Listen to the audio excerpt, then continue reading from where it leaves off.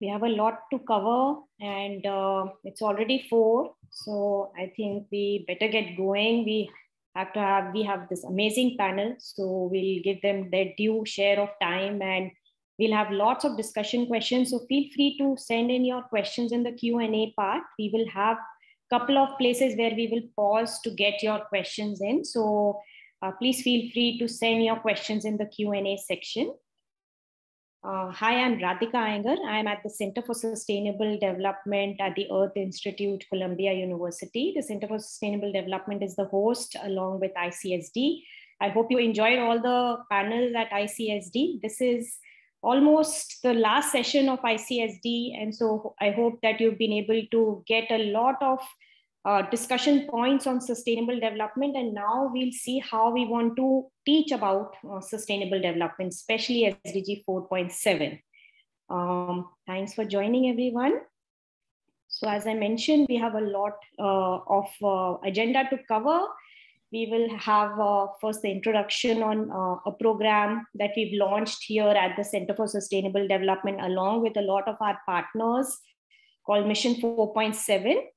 We'll also have Dr. Phyllis Tibbetts, who's a human rights expert, talk to us about teaching SDG 4.7, along with many other questions that we have for her. So thanks, Dr. Tibbetts, for joining. We have very difficult questions for you, so I hope you're all geared up to have those answers from you. Then we'll have presentations of our story maps that are created by our eco ambassadors over summer. Very, very exciting to be partnering with SDGs Today and ESRI. We will be focusing on the story maps that our students have created, eco ambassadors have created, and along with, we'll also hear from Ms. Betsy, who will tell us a teacher's related perspective on story maps and other ideas that she has around story maps. So we will also be discussing with Andrew on the Turnitaround cards, which is again a very fascinating tool that we want to explore as a part of our teaching resources. So thanks, Andrew, for joining to discuss the Turnitaround cards that he's gearing up for COP26. We will also be focusing on demonstrating a guiding principles platform that we've created for Mission 4.7, aligned to SDG 4.7. It will be great to see what this platform entails and how can we make it how can we make it more robust, and how can we actually start using some of the guiding principles for SDG 4.7. And then finally, next steps, we have a long agenda for what we will be doing for fall, and I hope to get a lot of students and teachers interested in this. So regarding Mission 4.7, this was really something that came up as a collaboration between Center for Sustainable Development at the Earth Institute, Columbia University, the ESD division of UNESCO, SDG Academy at UNSDSN, and Global Schools, along with Ban Ki-moon Foundation. So we are all here focusing on how do we bring in government leaders, policymakers, academia, civil society, and businesses to accelerate the implementation of transformative education. And what is transformative education? How are we defining it? Will come in the guiding principles framework. But clearly, we need a big collaboration to make education transformative in its agenda. And what does it include? It includes various different aspects of SDG 4.7, which comes under 2 big umbrellas.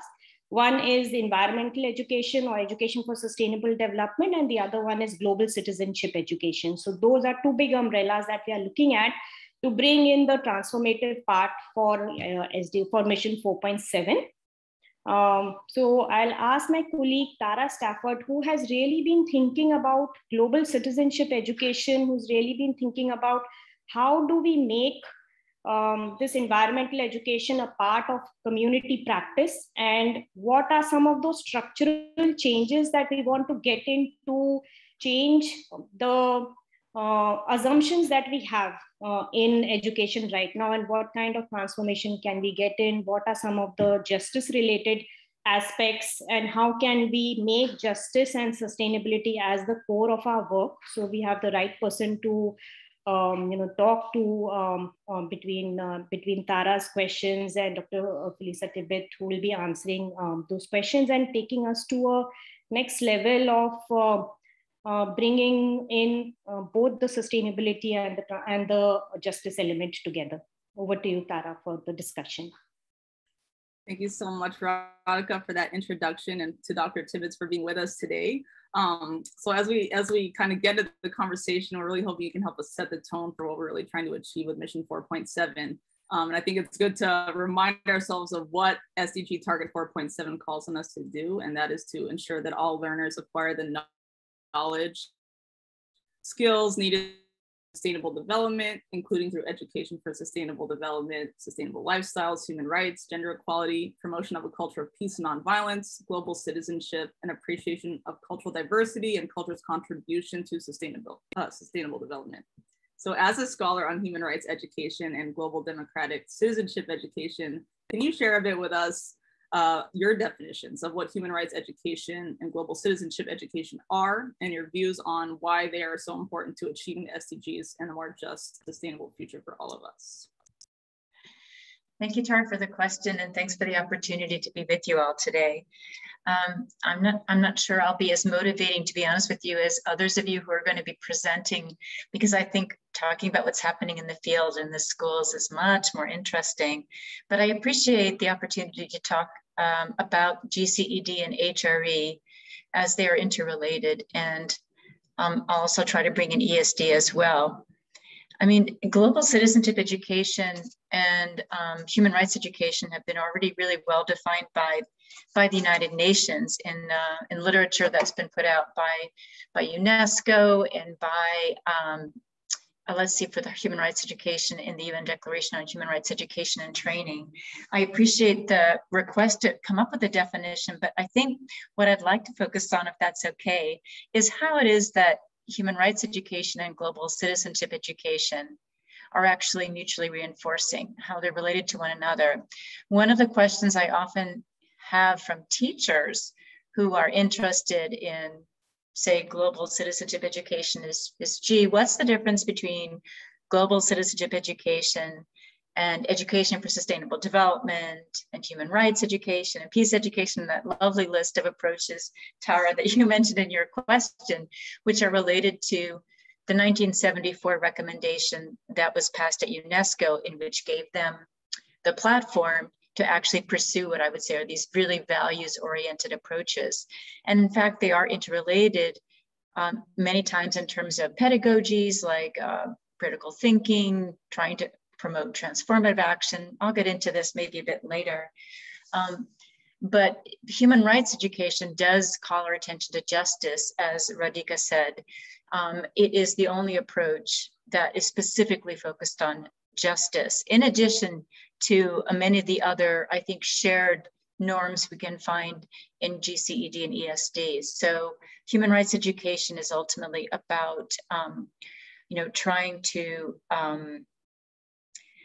calling attention to norms such as equality, non-discrimination, and legal standards to help ensure human dignity, because human rights is essentially about human dignity. And the legal standards we have through the human rights treaties are just ways of codifying how we can define human dignity through very specific rights and government's responsibilities vis-a-vis those standards. But it's really just also about how we live with one another. What are some of the norms for living together, which are also taken up by many of those other approaches you mentioned. Global citizenship education, actually, the way it's defined by UNESCO, and the way I understand it, also incorporates justice, not exclusively, of course, but inside of global citizenship education, you do find norms related to equality and non-discrimination within countries and across countries. Both human rights education and GCED, global citizenship education, they want to call our attention also to everyday life. It's not just talking about theories and processes that are happening outside of the direct experience of learners, but But challenges, for example, related to globalization, such as fair trade, that also relates to ESD, that are local but have global dimensions. So sort of the local and global are interacting at the same time. I think that the SDGs themselves as a whole are a kind of vision for development that promotes the full development of human personality, freedoms, living peacefully together, and human rights sort of as a way of life. So GCED and HRE are both a piece of that, you know, building that potential reality through the teaching and learning processes, ESD as well, because I think that there's a lot of linking up there. Basically, the SDGs, I think, are like a vision that governments have pledged to uphold to their best ability, and it moves us forward. If the SDGs are fulfilled, it moves us forward in the realization of rights. The right to education, for example, where the SDGs have pushed us into the secondary school level in terms of having that be a sort of requisite, no longer just access to basic education being primary school. Also other kinds of rights like gender equality and lifting up vulnerable groups. So inside the SDGs are also these very core norms which human rights education elevates and which also is a part of GCED. Great, thank you. I love how you kind of drew that distinction between learning about, you know, what are human rights and kind of the more theoretical, technical aspects of it, but then the everyday lived experience and how does this relate to students' lives. And also pointing out that, you know, we have all these kind of terms that we group together under 4.7 that can be helpful to bring those lenses for how we can plan learning experiences, but then also creates that challenge of over segmentation. So how do we kind of strike that balance? So I know you've talked a little bit about this already, but just kind of building on what you've already said, what do you see to be some of those core areas of knowledge, attitudes, skills, behaviors that learners should come away with when we're talking about human rights and global citizenship education and SDG 4.7 more broadly? And then how do these kind of knowledge areas and skills look at different age levels, grade levels along the lifelong learning spectrum? Of course, that's a great question, Tara. And anybody who is an educator or is involved in curriculum development knows that, you know, when you're developing your lesson plans, you're working on a national curriculum, you've got to be clear about your learning outcomes on the one hand. So you do have to pick those themes that pertain either to your meta picture, global citizenship education, ESD, HRE, but you also need to be so conscious of the learners, their ages, their developmental level, their literacy level, context of the classroom, national context. So in curriculum development, which I actually teach at Teachers College, there are just many considerations. What we have in terms of learning outcomes is a lot of assistance from different sources already. So not as the beginning, maybe just the beginning point, maybe not even the beginning point, but one of the ingredients I would say for thinking about developing curriculum for GCED, HRE, ESD, even interrelated, is just understanding what are the potential competencies or learning outcomes that are identified for each of them, even if they're somewhat overlapping. At least we can understand then how inside those particular approaches, they're understanding goals for learners, which we as curriculum writers and educators can choose from based on which are most relevant and appropriate for our country, for our classrooms, et cetera. So it doesn't get simpler, it only gets a bit more complex. So UNESCO, for example, has developed a whole matrix in one of their publications, I think from 2015, on global citizenship education, which is just pages and pages of themes related to global citizenship education that can be adapted for younger learners to older learners. Similarly, the OSCE ODIHR, which is a intergovernmental agency in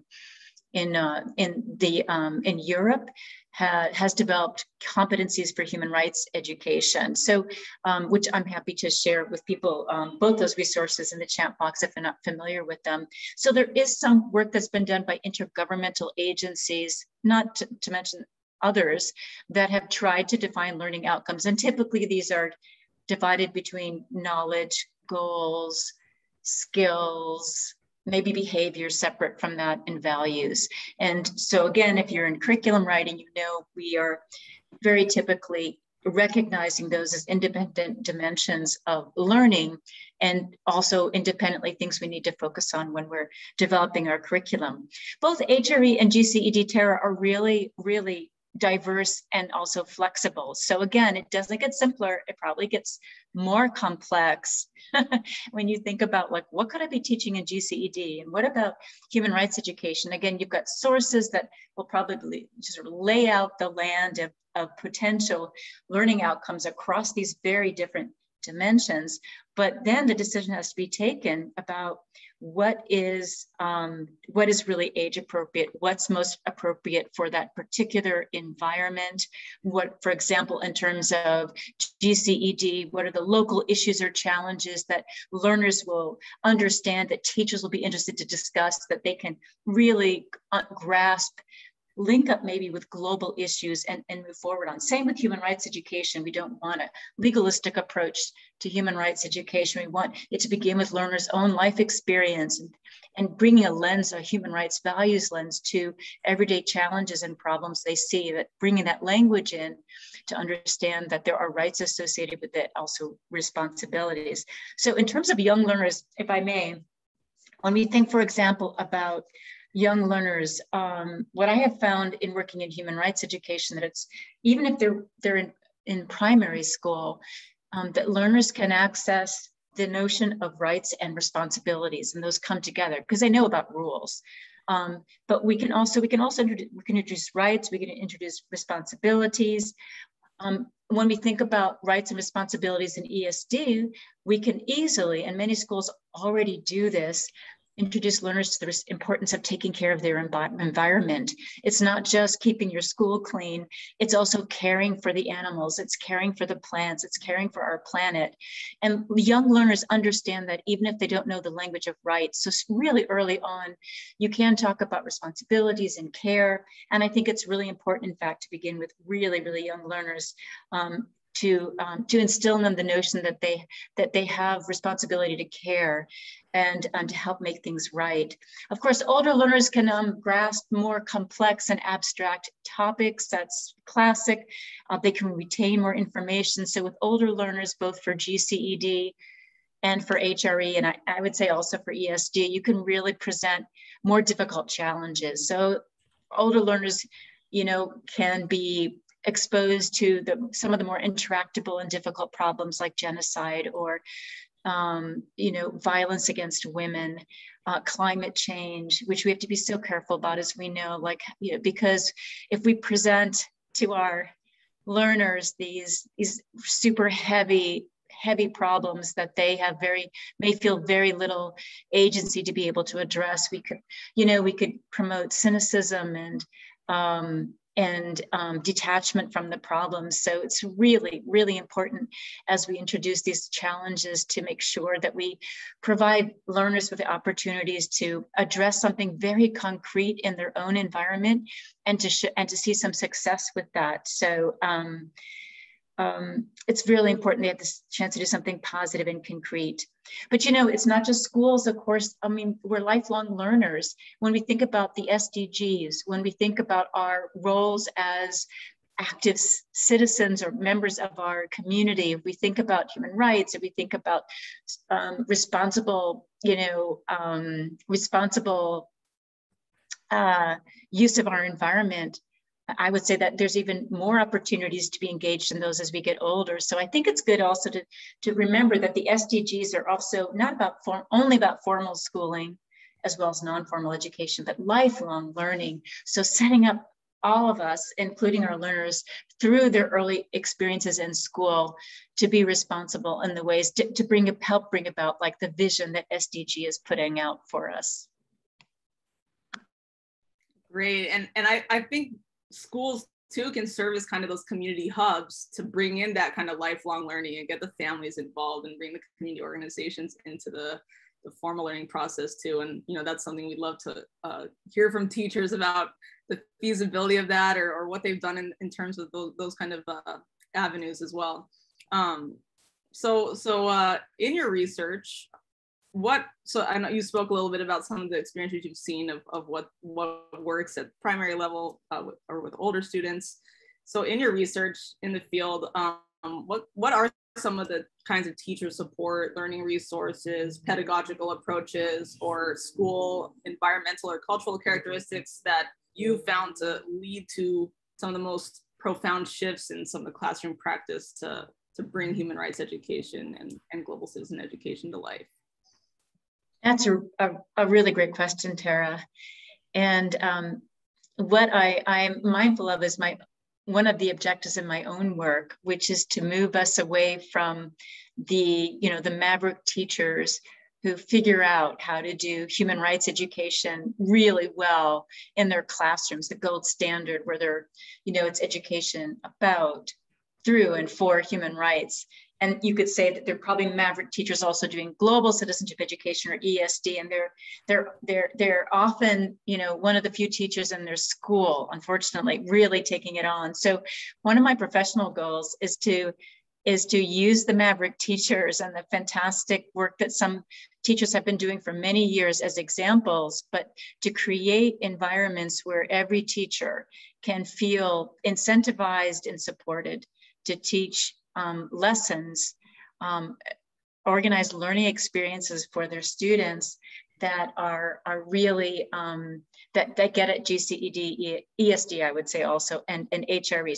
So that speaks to a systems approach, which I know Mission 4.7 is about. I mean, what I like about Mission 4.7, I'll plug you guys, I really believe it, is that you're working on, the curriculum supports, which we all want to see, but very thoughtfully developed curriculum supports, very essential.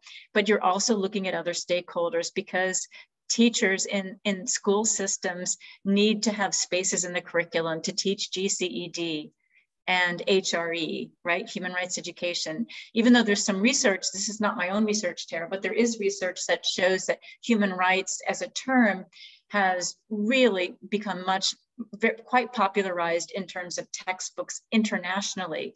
And I think like the majority of national curriculums studied by UNESCO some years ago also had some reference to human rights, but often that's a very minimal reference. It's like, for example, mentioning the founding of the United Nations, the Universal Declaration of Human Rights, end of story, which is not really bringing alive the human rights values and thinking about, issues in your country and how the human rights perspective might help to, ignite, bring about transformation, social change.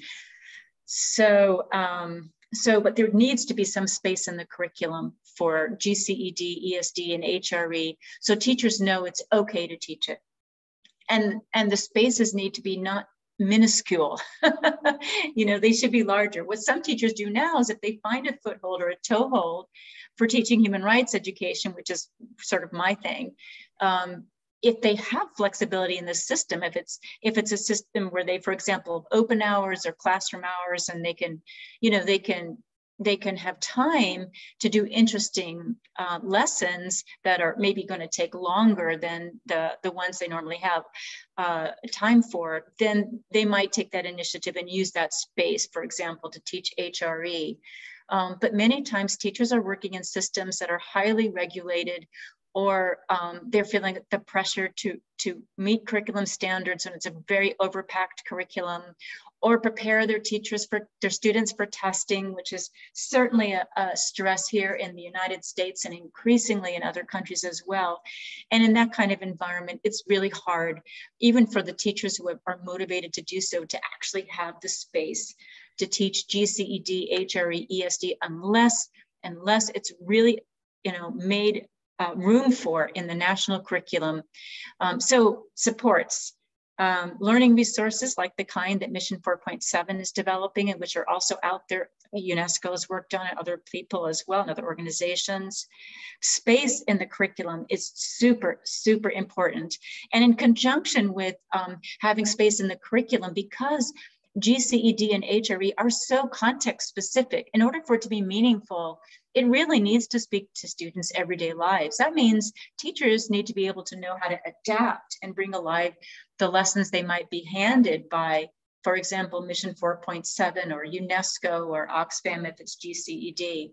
That means that teachers need to know how to do that, how to adapt and make things come alive. So that also speaks to teacher education and how important it is to bring on board teacher education institutions and preparing new teachers to teach GCED, ESD, HRE using participatory methodologies, which are really important for these approaches because we really want students to become motivated and activated to try to make a difference. And that means it's not textbook memorization, that is for sure. And the whole school approach, sometimes teachers, even if you've got it in the curriculum, it really helps if they've got a principal who's really interested in them to be innovative. Maybe they want to make their school an ESD school or an HRE school or a GCED school. You know, UNESCO has this Associated Schools of Peace network, and sometimes schools take on themes.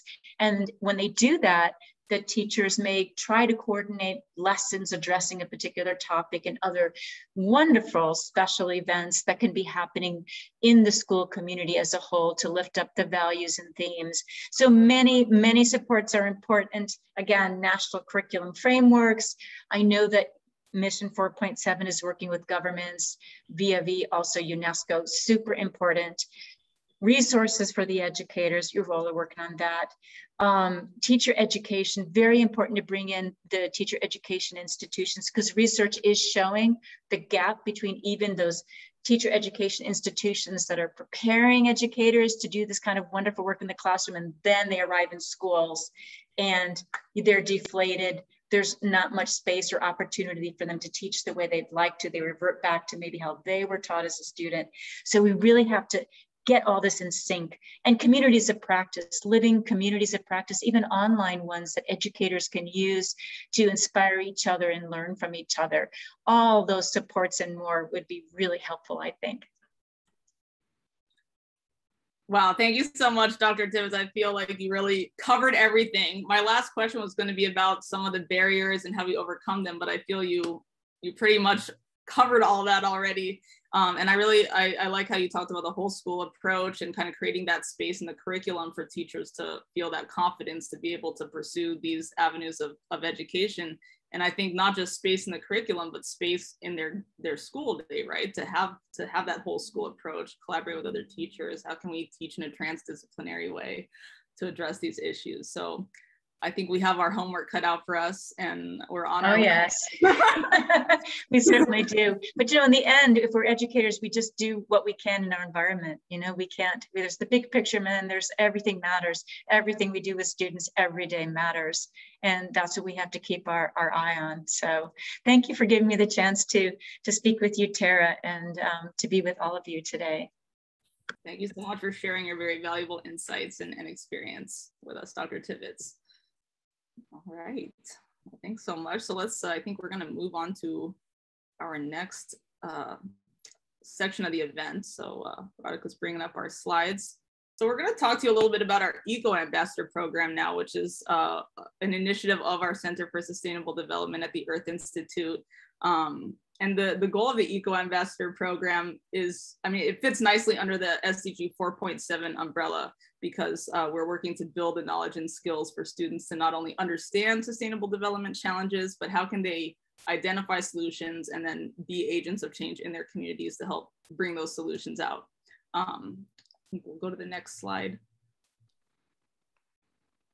So we have our, this is just a little bit of the theory of change, our Eco Ambassador initiative. Our goal of the program is to equip young people with the knowledge and skills for conducting scientific research and advocating for both the individual solutions they can implement in their own lives, as well as systemic solutions that they can influence in their communities, countries, and globally. And so we kind of cover the scientific training aspect of the program by linking learners with experts from Columbia University and some of our partners, and they receive training and mentorship on how to do their own research, how to identify research questions, and then also the advocacy side of things. How do you then take the findings from your research to share and to formulate solutions and to build momentum and support for those solutions in your communities and amongst your decision makers? And our goal is by tackling both those broad skill areas to help young people have the skills and the confidence they need to be agents of change. So this summer, if we go to the next slide, so this is just a little bit about where our programs have reached so far. You know, we've had lots of folks joining our Eco Ambassador program from around the world, especially this past summer, which we'll talk a little bit more about what that program was focused on. So this summer, we did an initiative in partnership with SDGs Today, with ESRI, Mission 4.7, of course, Global Schools program, helping us to get educators from around the world involved. And our goal with the program, if we go to the next slide, was to have young people gain knowledge. So the program was focused on SDG 14 and how to use digital storytelling tools like those that ESRI has with ArcGIS and their StoryMaps platform, which we'll hear more about, and we'll see some examples. How can we use these tools to tell compelling stories about SDG 14 and the SDGs more broadly, and to build momentum for solutions? And our goal with those young people and educators who took part in the program this summer, they went through workshops on how to use the different software tools, storytelling best practices. Now we want to take their final story map products and turn those into lesson plans that teachers can use to create these exciting learning opportunities in their classrooms. And so the story maps we have them on a special collection on our website that shows all the story maps that the students created through the program this summer. We're going to see a few of those examples momentarily. So we want to just to talk a little bit more about what we did this summer. We have a few of our partners, which we're so happy to have with us today. We have Michelle Thomas from ESRI StoryMaps team. She's the community and web manager with ESRI StoryMaps team. We have Miriam Rabi'i, who's the manager at SDGs Today, which is part of the UN Sustainable Development Solutions Network. And then we have Betsy Freeman, who's the coordinator of Green Initiatives and Sustainability at Reddington Middle School with the Reddington Township Public Schools in New Jersey. And so Michelle and Miriam played key roles in helping to lead our workshops over the summer. And then Ms. Freeman got some of her students involved in the program and helped to guide them and make it a great learning opportunity as part of her work. So we want to hear a little bit from each of you just about what you see the benefits of the program to be, how we can take this forward. And then maybe we can start with Michelle, then Miriam, and then Betsy, you can introduce your students and we'll start looking at some of their story maps. So I'll turn over to you, Michelle.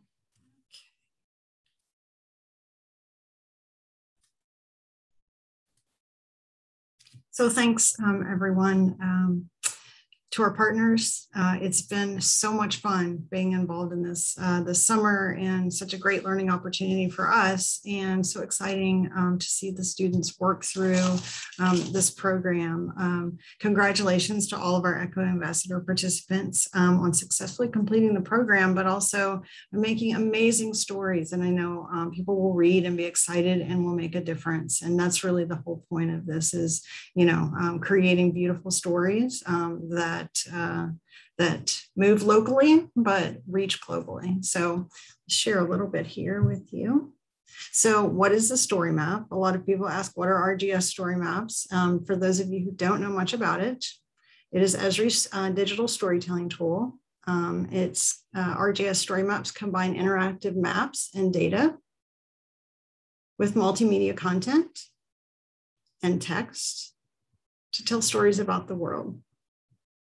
They work on all screen sizes. One of the great things about the product is you can build on multiple devices, but you can also preview on multiple devices to make sure that things work correctly and they're accessible around the world and by all of your audiences. They incorporate an interactive builder. I consider story maps, I like to say, it's like a great big Lego bucket. You have all of these little pieces, just like you would with Lego. You know, you have the big block, and you have the square, and you have the rectangle. You have all of these multimedia pieces, these text pieces, these interactive pieces that you drop into a builder. And you can move those pieces around to create something beautiful and exciting and interactive and play with it. And if you don't like it, you can knock it down just like a Lego tower and start all over again. And it's really intuitive and easy, and you'll see what the students have built. It's very exciting. And an easy thing for teachers and for administrators is that the story maps are actually hosted by ESRI in the cloud. We have a lot. We can tell you a little bit more after this if you're interested, but school programs are free for K through 12. And a lot of clubs and nonprofit organizations that serve that community are also free or low price too. So it's a real advantage to get educators using stories and teaching stories and using them in the classroom. So believe it or not, storytellers are telling about 2,000 or more stories a day globally, which is so exciting. If you want to learn a little bit more about story maps themselves, you can go to esri.com/storymaps. It'll tell you all about it. It'll give you sample stories and lessons and all that great stuff.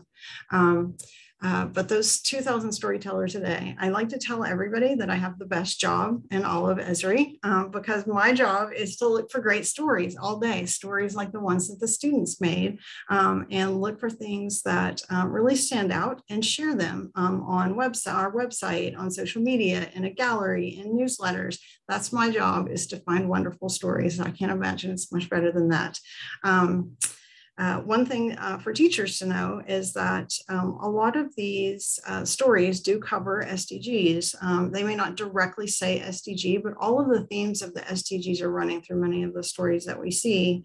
And the most popular place to find stories and ArcGIS story maps is in the classroom. Educators and teachers and students around the world are leading the way with stories, which I think is pretty exciting. Last year, we partnered with SDSN on a 2020 Storytellers of the Year competition, and the entire competition was based on SDGs. We had a student track and a professional track, and people from around the world, it was 47 countries in the end, were submitted eligible stories to this competition, all about the SDGs. And I just wanted to share one story with you. As you can see, many different types of stories, one about COVID and equity, another about Indigenous tribes, another about nomadic tribes. And then the students wrote about femicides in Turkey, environment, and two wrote about environmental issues. But I love the story behind the stories. That's the best part. This story was by three students who had never used GIS or storytelling ever, and heard about the competition in a classroom. And they do not attend the same school, but they are friends and have a real passion. And they got together and created this beautiful story because they wanted to raise awareness about this issue.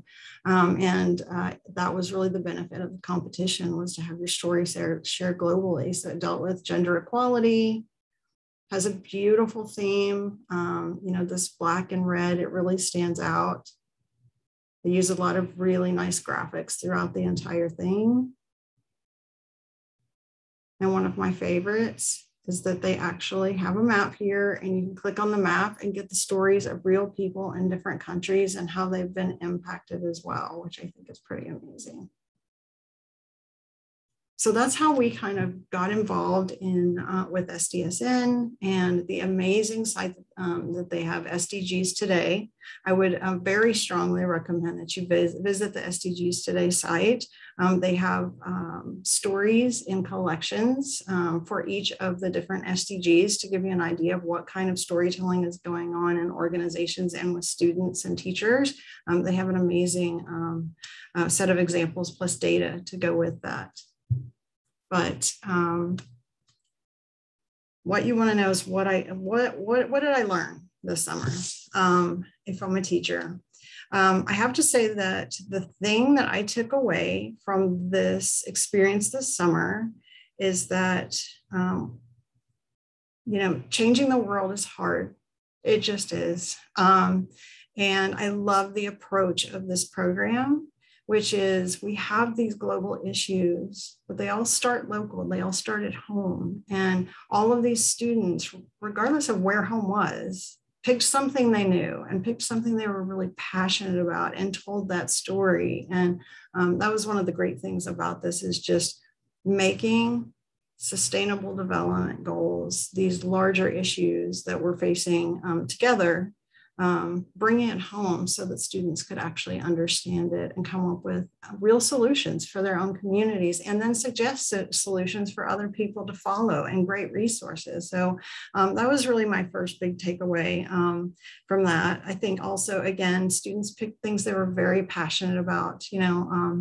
It's so energizing. One group picked something about a local river, another group picked something about a local lake, another really dug into what's going into trash in my school and how can, where does that go? It goes into the ocean. So what can we do to help with that? And then another student who really inspired me, a middle schooler who chose fashion, and how does fashion and the way that fashion works behind the scenes, how does that affect our oceans? That was so amazing. So I thought that was fantastic. I think another key takeaway for me for working for teachers is some of these students work together in groups and some of them worked individually. And I thought for me, that was super exciting, just because it really gives you the opportunity to adapt to what the student needs and your classroom situation. And you can go big with a 10 group,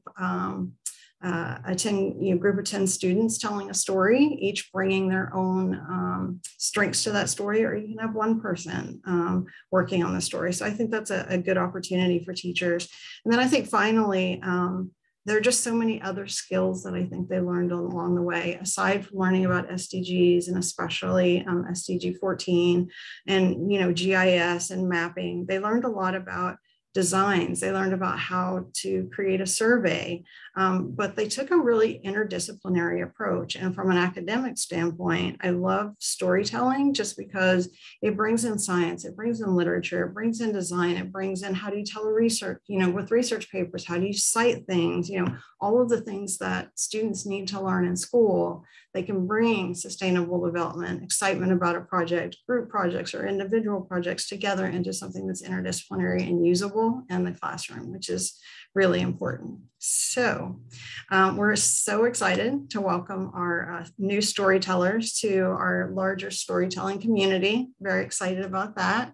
And we hope that those storytellers will submit their stories to the StoryMaps Ocean Challenge. Right now, ESRI and the National Geographic, we are hosting an ocean challenge in which there are 2 tracks. There's a high school 14 to 18 track, and then a college track to tell impactful stories about the ocean health and exploration, just like the students now, picking something that they're passionate about, and what's the issue? How do we address it? How do you get people involved? Same kind of thing. So we do hope that the ECHO ambassadors will submit their stories to this competition, because I know they put a lot of time into it. We've had a lot of fun reviewing them. The challenge does close on October 22nd. And you can learn all about it at esri.com/storymaps/contest. And with that, I will turn it over to you, Tara. Thank you so much, Michelle. I love how you brought up all the different skills that we need to learn and how they can be learned through the process that we went through this summer. And yes, we do hope that everyone does participate in the StoryMaps challenge. And if anyone on this call is interested in joining, we do have resources on our Ed4SD YouTube channel. All the workshops we did this summer are there to help walk you through the skills. So we'll share that later on in the event as well. So thanks so much, Michelle. And Miriam, I'll turn it over to you if you'd like to share a few words about this summer. Thank you, Tara, and thanks for the opportunity to be with you today. It's been a great pleasure to work with you and the ECO Ambassadors team. One of our objectives at SDGs Today is to promote geospatial literacy and encourage the integration of geospatial information systems in SDG-related initiatives in collaboration with our partner ESRI. So we were very excited about the opportunity to work with the Eco Ambassadors and help introduce different geospatial concepts and tools, particularly the ArcGIS StoryMap tool. To build on some of the points that Michelle already shared with us, data-driven stories are a powerful medium of communication that can propel action towards the SDGs. And each of the stories that the students presented to us this summer was a call to action that could inspire other students around the world to take a step forward towards implementing SDG 14 in their communities. These are the kinds of stories we need, stories that use the data to not only inform us about the state of sustainable development as it is today, but also make the data and what it's trying to represent more accessible to those who might think of the SDGs as a high-level framework that is only relevant to policymakers. So data-driven stories are supposed to offer tangible actions anyone, anywhere can commit to in order to inform policies that can impact environmental sustainability or social justice at a local and global level. SDGs Today is happy to support the continuation of the program and to help amplify the amazing story maps that were created by the students this summer. We'll be creating an Eco Ambassador story map collection for our website. And we look forward to learning more from the Eco Ambassadors. Thank you so much, Miriam. And it's been so great to have your expertise informing all the work we did this summer. Let's turn it over to Miss Betsy Freeman now. Maybe you can speak a little bit about how you kind of approached the work with your students this summer, and then go ahead and introduce them so we can see some of the great work they did. Great, thank you, Tara. And I think the mark of, the success of a teacher is definitely going to be the students. So I am going to bring out student voice as much as possible, and the kids who are here are used to that. I cannot thank the Eco Ambassador Network enough, and all the work that you do through the Center for Sustainable Development and ESRI, and working with the UN, because Miriam, you're absolutely right, for so many of the kids, and it's some abstract thing that's out there that's doing good, but does that good, kind of trickle down, and do we understand it? And, we're a school, we do model UN. You can see, right in back of me here, I'm still in the classroom, we have the SDGs up on the wall. We use the SDGs as our sandbox for our curriculum, and, all of the solutions-based learning that we do, which I think ties back to, what Felisa was saying, that we don't want climate change to be this terrible, daunting monster that,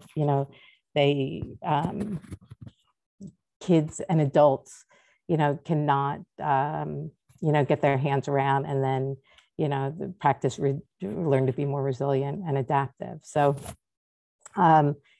just to ESRI, of course, I'd heard of story maps a lot in graduate school by every person that I knew that did a degree in public health, or a degree in business, and so I've been to a number of conferences, and of course I saw Charlie Fitzpatrick, who's very energetic, out there on the floor, and I consider myself a techie. I'm a career changer. It speaks a little bit to maybe what Felicia was talking about with teacher education. I went into teaching because when I was corporate, I thought, oh my God, why are people thinking like this? You cannot look at a piece of paper and manage care and let that error go, because that is potentially somebody's life. Or when do we start to make those kind of decisions? And I kind of drilled down to think, you know what? It's probably when people learn to make decisions and think. And so when I decided to make the change over into education, I did standard kind of teacher education. And then, of course, I did, Teachers College at Columbia. So I have that really rich social justice vein, which had I not had that, I don't know, my value set is probably that I wouldn't have gone into teaching with, sit down, be quiet, take the test. But I think it's that confidence that and understanding that education can and should be values-based, and that it should be about ethical decision-making and confronting the abstract and contributing to society and all those good things.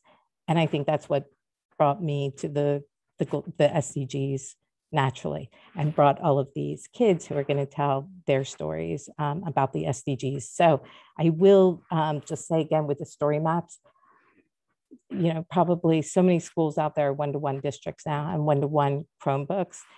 And the Chromebooks, it all worked wonderfully with creating the story maps online, as I'm sure every teacher out there will say, as soon as a student starts developing a presentation, don't play with the fonts. Make sure your research gets in there. It's the important part of the story. But I think what you will hear from these students who are going to share their stories, that the data-driven nature of the tool, which of course now is going to bring that like very daunting feel for teachers, students, adults alike, is that going to be hard?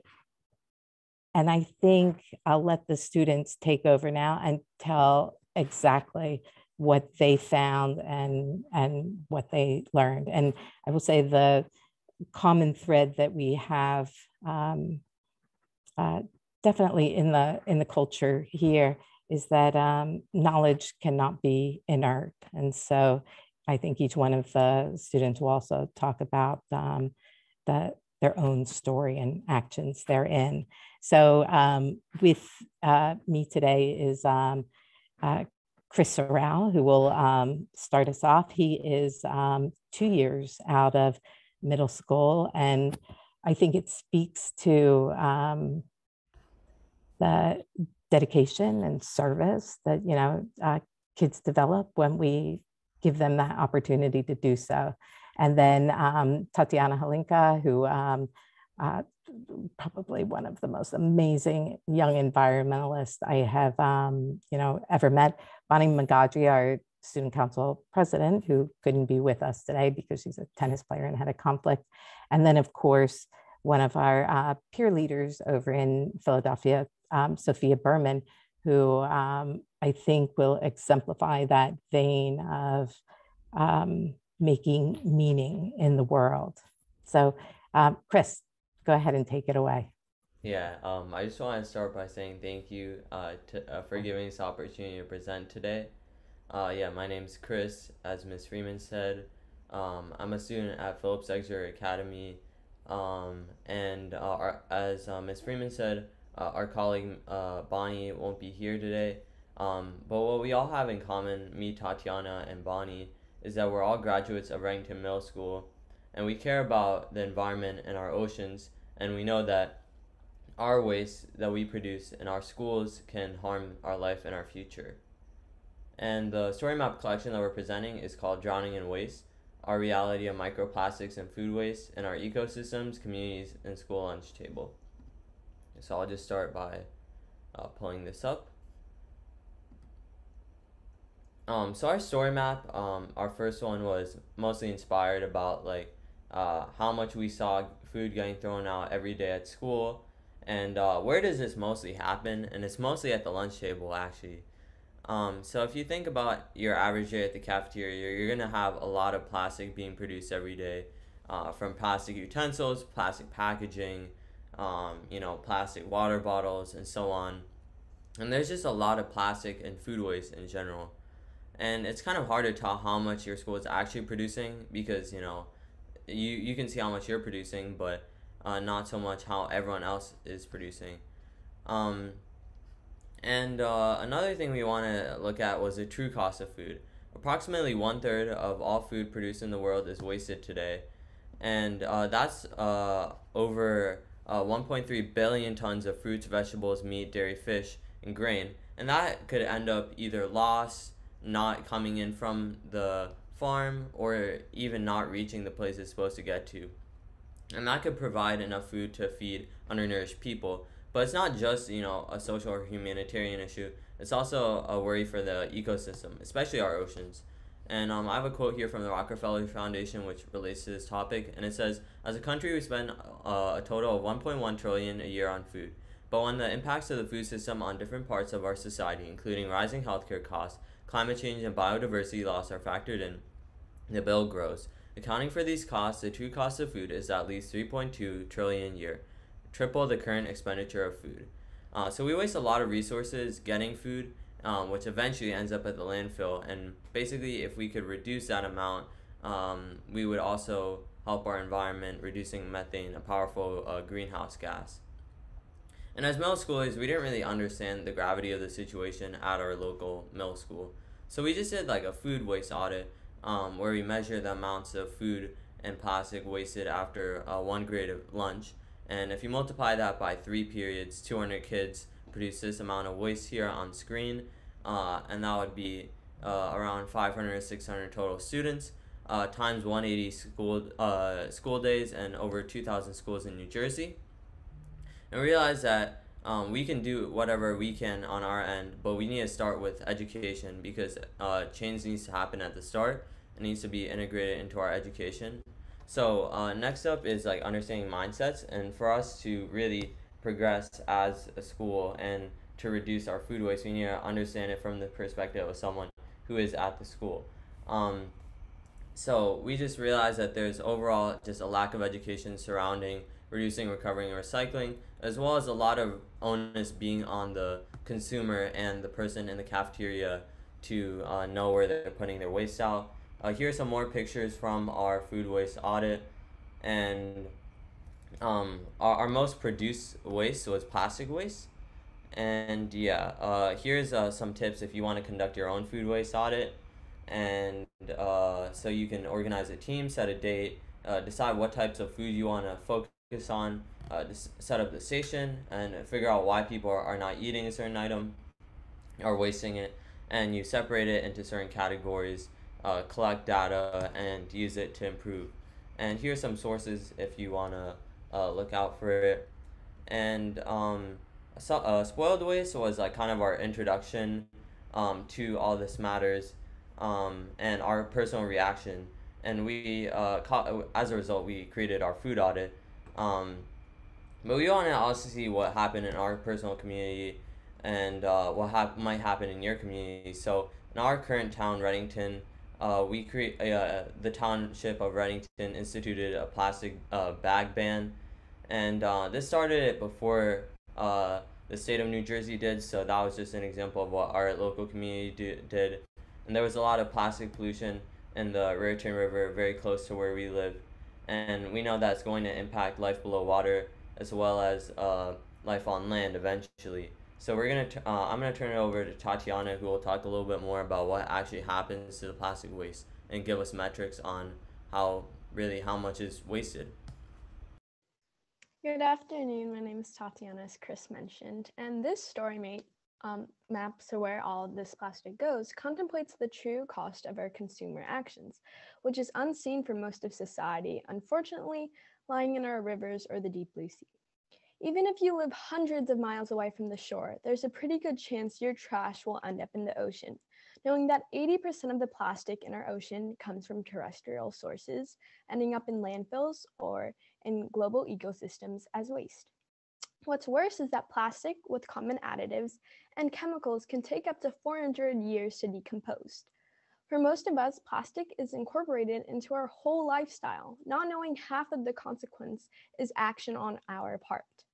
How long we've been obsessing over plastics is a question that has been asked for over a century, or since the 1900s when the first version of plastic was made. The scarring statistics of plastics left some of our community members in our town to reflect, advocate their voice, and take action. As Krish mentioned briefly, Reddington Township passed a ban on single-use plastics, such as single-use plastic bags, straws, and foam containers, reinforcing the idea that sustainable practices must be implemented into our communities.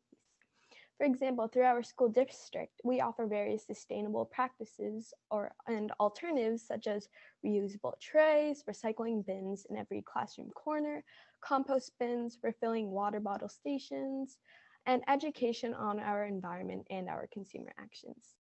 Since we did the food audit, we met with our food service sustainability manager, and we discussed how the plastic that we use for packaging is boxes made out of bottles that can be recycled, and we no longer use styrofoam trays. The crisis of microplastics in our oceans and rivers begin at school, yet our solution lies right in front of us, and it's the future. As advisor board members to our National Green Honor School Society, we still work with the students there to move forward and towards greener practices.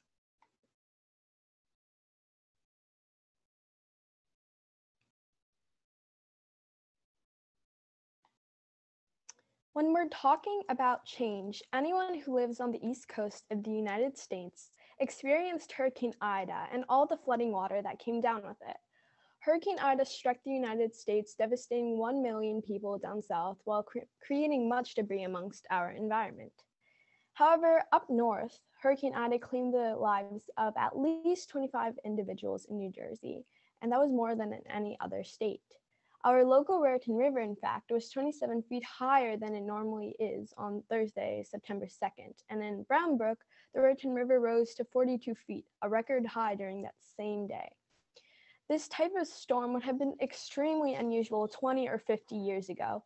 In fact, the devastation that would become of Hurricane Ida, among other hurricanes, was likely strengthened by climate change.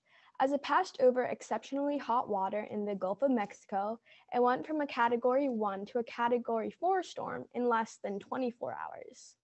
To put it this way, as the Earth heats up, it aids the additional heat energy, intensifying the conditions of hurricanes like Ida over the ocean. And as hurricanes develop over water, they absorb more moisture, which is released as more rain. And in consequence, the story map shows the development of the hurricane storm and the before and after images of how the flood destroyed some of our local towns in New Jersey. While most people think of hurricanes affecting more coastal regions, they also have a substantial impact on interior rivers. When a hurricane or flood strikes, everything is completely transformed. Calm river and water becomes a filthy mess. Trees, dead animals, and garbage debris, most likely later on becoming microplastics, begin to float down the river and into other bodies of water. As students, leaders, and community members for this earth we all share, we care about our rivers because it is the source of life for us and for others. During the final months of school, a team and community members of active thinkers had the opportunity to release race trout in the South Branch Raritan River, and members of the team raised the trout through their aquaponic environment.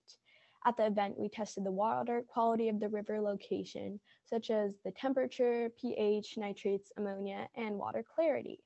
The outcome of the event was opportunities taken advantage of to create action.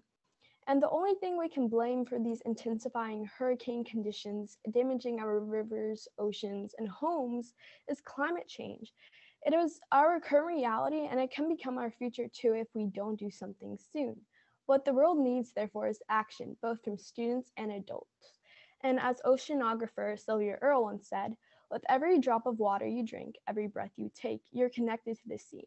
No matter where on Earth you live, most of the oxygen in the atmosphere is generated by sea. It is the worst of times, but it is the best of times because we still have a chance. We still have the chance to create the future we want with all of our oceans while incorporating SDG 14 if we have a plan, and the plan processing starts now. Thank you for this opportunity to let us share our story that students and the youth have the power to create actions in their school communities and on Earth.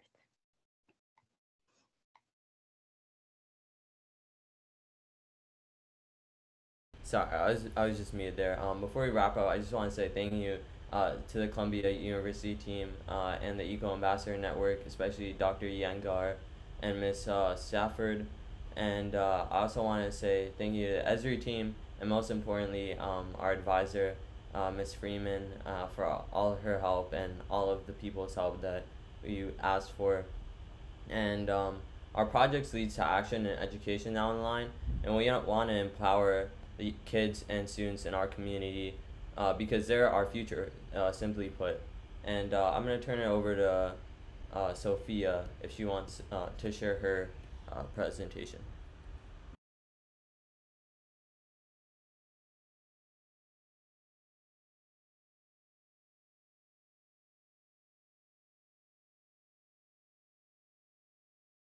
All right. Hi, I'm Sophia, and thank you so much. That was absolutely, I loved watching and really seeing Chris's and Tatiana's and everyone's work come together. It was absolutely such a phenomenal summer to use the time. And so I am a senior. I live and attend high school near Philadelphia, and I would just say this is my first time ever using ArcGIS, and I was like, maps. I took AP Human Geography my sophomore year, and I was excited. I was like, I'm getting back into what I'm used to. And I have to say, my absolute favorite was looking at maps and seeing and thinking to myself, what would they reveal? How could this data be used in storytelling, which is a way I've never thought of storytelling before, and how I could use that in climate storytelling. And so it truly evolves the way we storytell, and I cannot wait to integrate this back into my school, hopefully in one of my classes, and also clubs. So without further ado, this is my ArcGIS story, which is all about how all life on Earth relies on the health of our oceans, rivers, and streams for food, energy, and water. Yet, sorry, I'm using the different desktop, not used to this. Yet for generations, we've treated our waters and its resources as inexhaustible.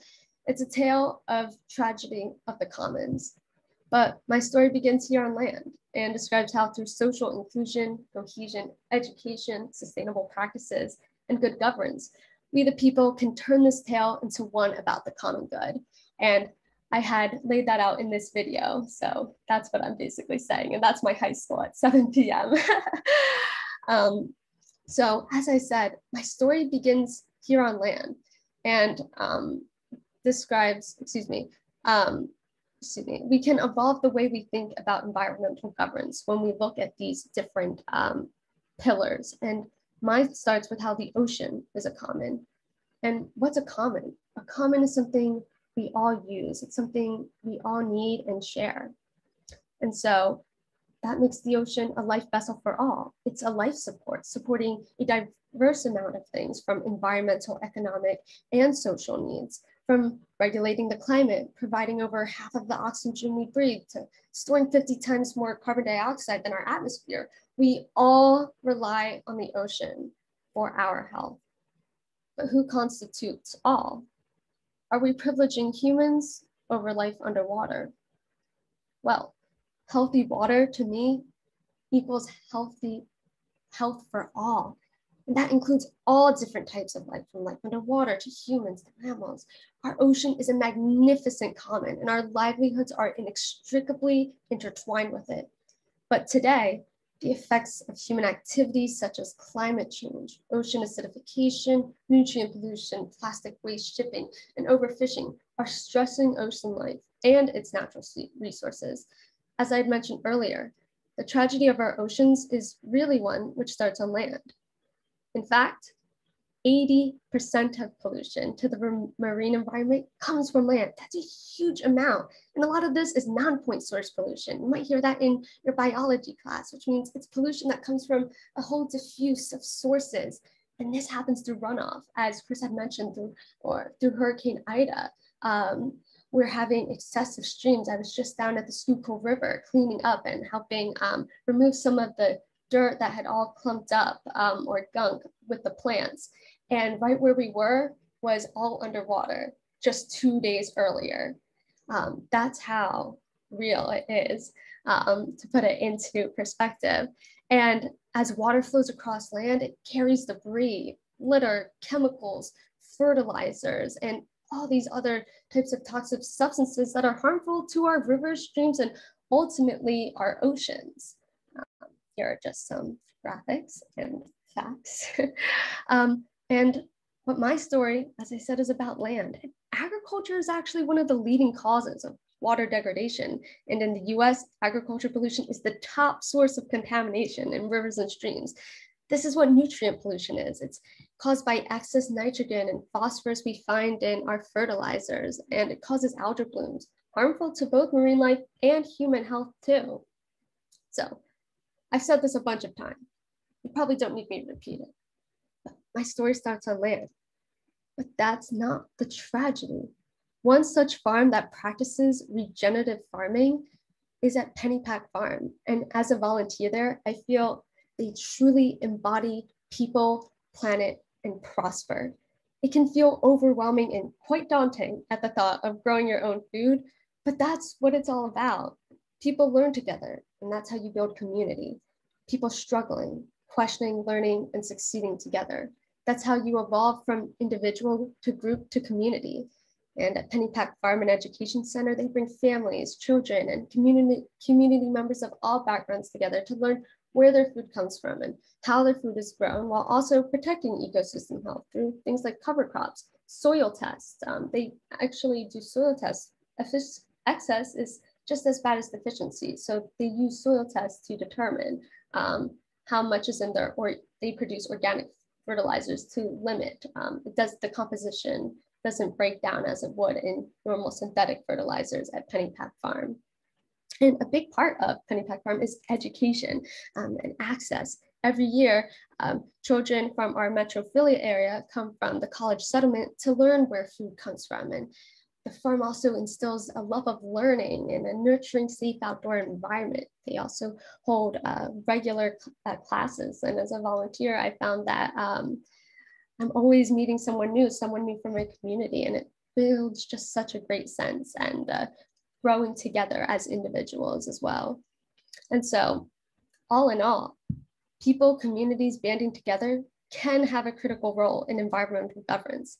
And I think the community shared agriculture at Pennypack Farm does exactly this. From land to ocean, it's how everyday people and communities can come together to sustainably manage the resources for the common good.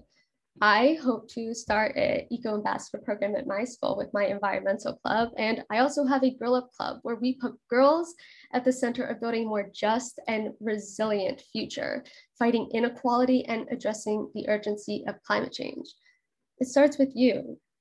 We're all so critical in this movement of change and climate action and storytelling especially.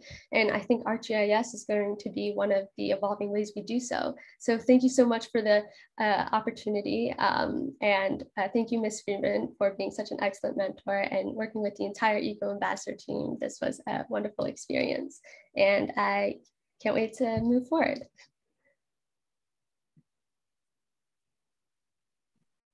Thank you so much to Chris and Bonnie, who's not here as well. Such inspiring presentations, the content, the way you presented it to us. I love how action focused and solutions focused it all was. So thank you all so much. We have one more student StoryMaps presenter. We have Ashley Jun, who is a middle school student at Milburn Middle School, and she's going to present to us about fast fashion and the threats it poses to our ocean. So Ashley, if you could share your screen. Yeah.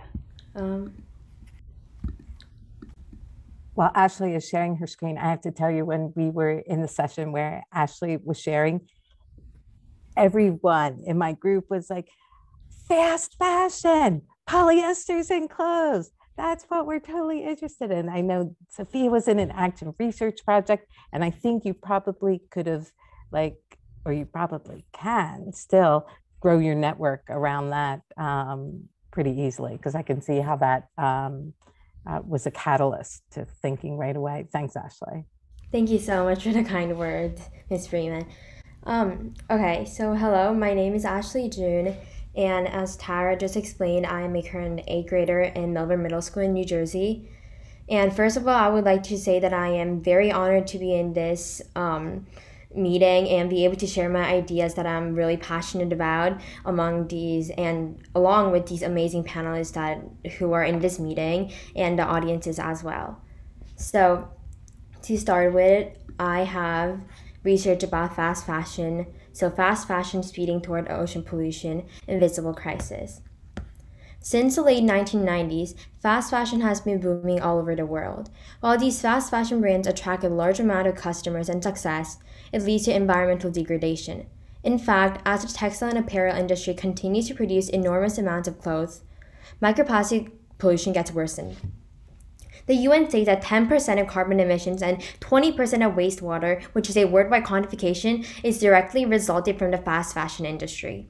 So this first part of my story map is basically an abridged version of the main ideas that I will be discussing today, which is how both humans and water system are being negatively impacted from the fast fashion industry. So to start off with, how horrible is the situation that humans are facing right now? And to start off, I would like to just define the term of fast fashion. So fast fashion is a term defined as an inexpensive, substandard, trendy, and disposable quality of clothing. An easy way to actually view this idea is to think of how the word fast in fast fashion indicates the speed of trend, where when one person wears a particular clothing in a runway or like a show, people will buy the same exact replica piece of clothing without no hesitation. However, this idea is so important to notice because these low-quality clothing that people buy from fast fashion brands will never be fully disposed or break down, meaning that piles of clothing and pollutants are constantly going to be increasing in the status quo. To go into specifics, here are some of the effects of fast fashion. And who actually produces microfibers? Microfibers are the strands that are shed from our clothes after washing or simply and mainly produced from washing machines. Washing machines are, of course, an essential tool for humans in the status quo, but without notice, they are harming our environment in a really bad way. And below this, I have a quantification that says that 700,000 microfibers are let out in a standard wash cycle. So that means that in multiple wash cycles, the number will drastically change, but in a broader perspective, and even in the entire world, the number of microfibers that will be produced just like in a day will be having such a high scope.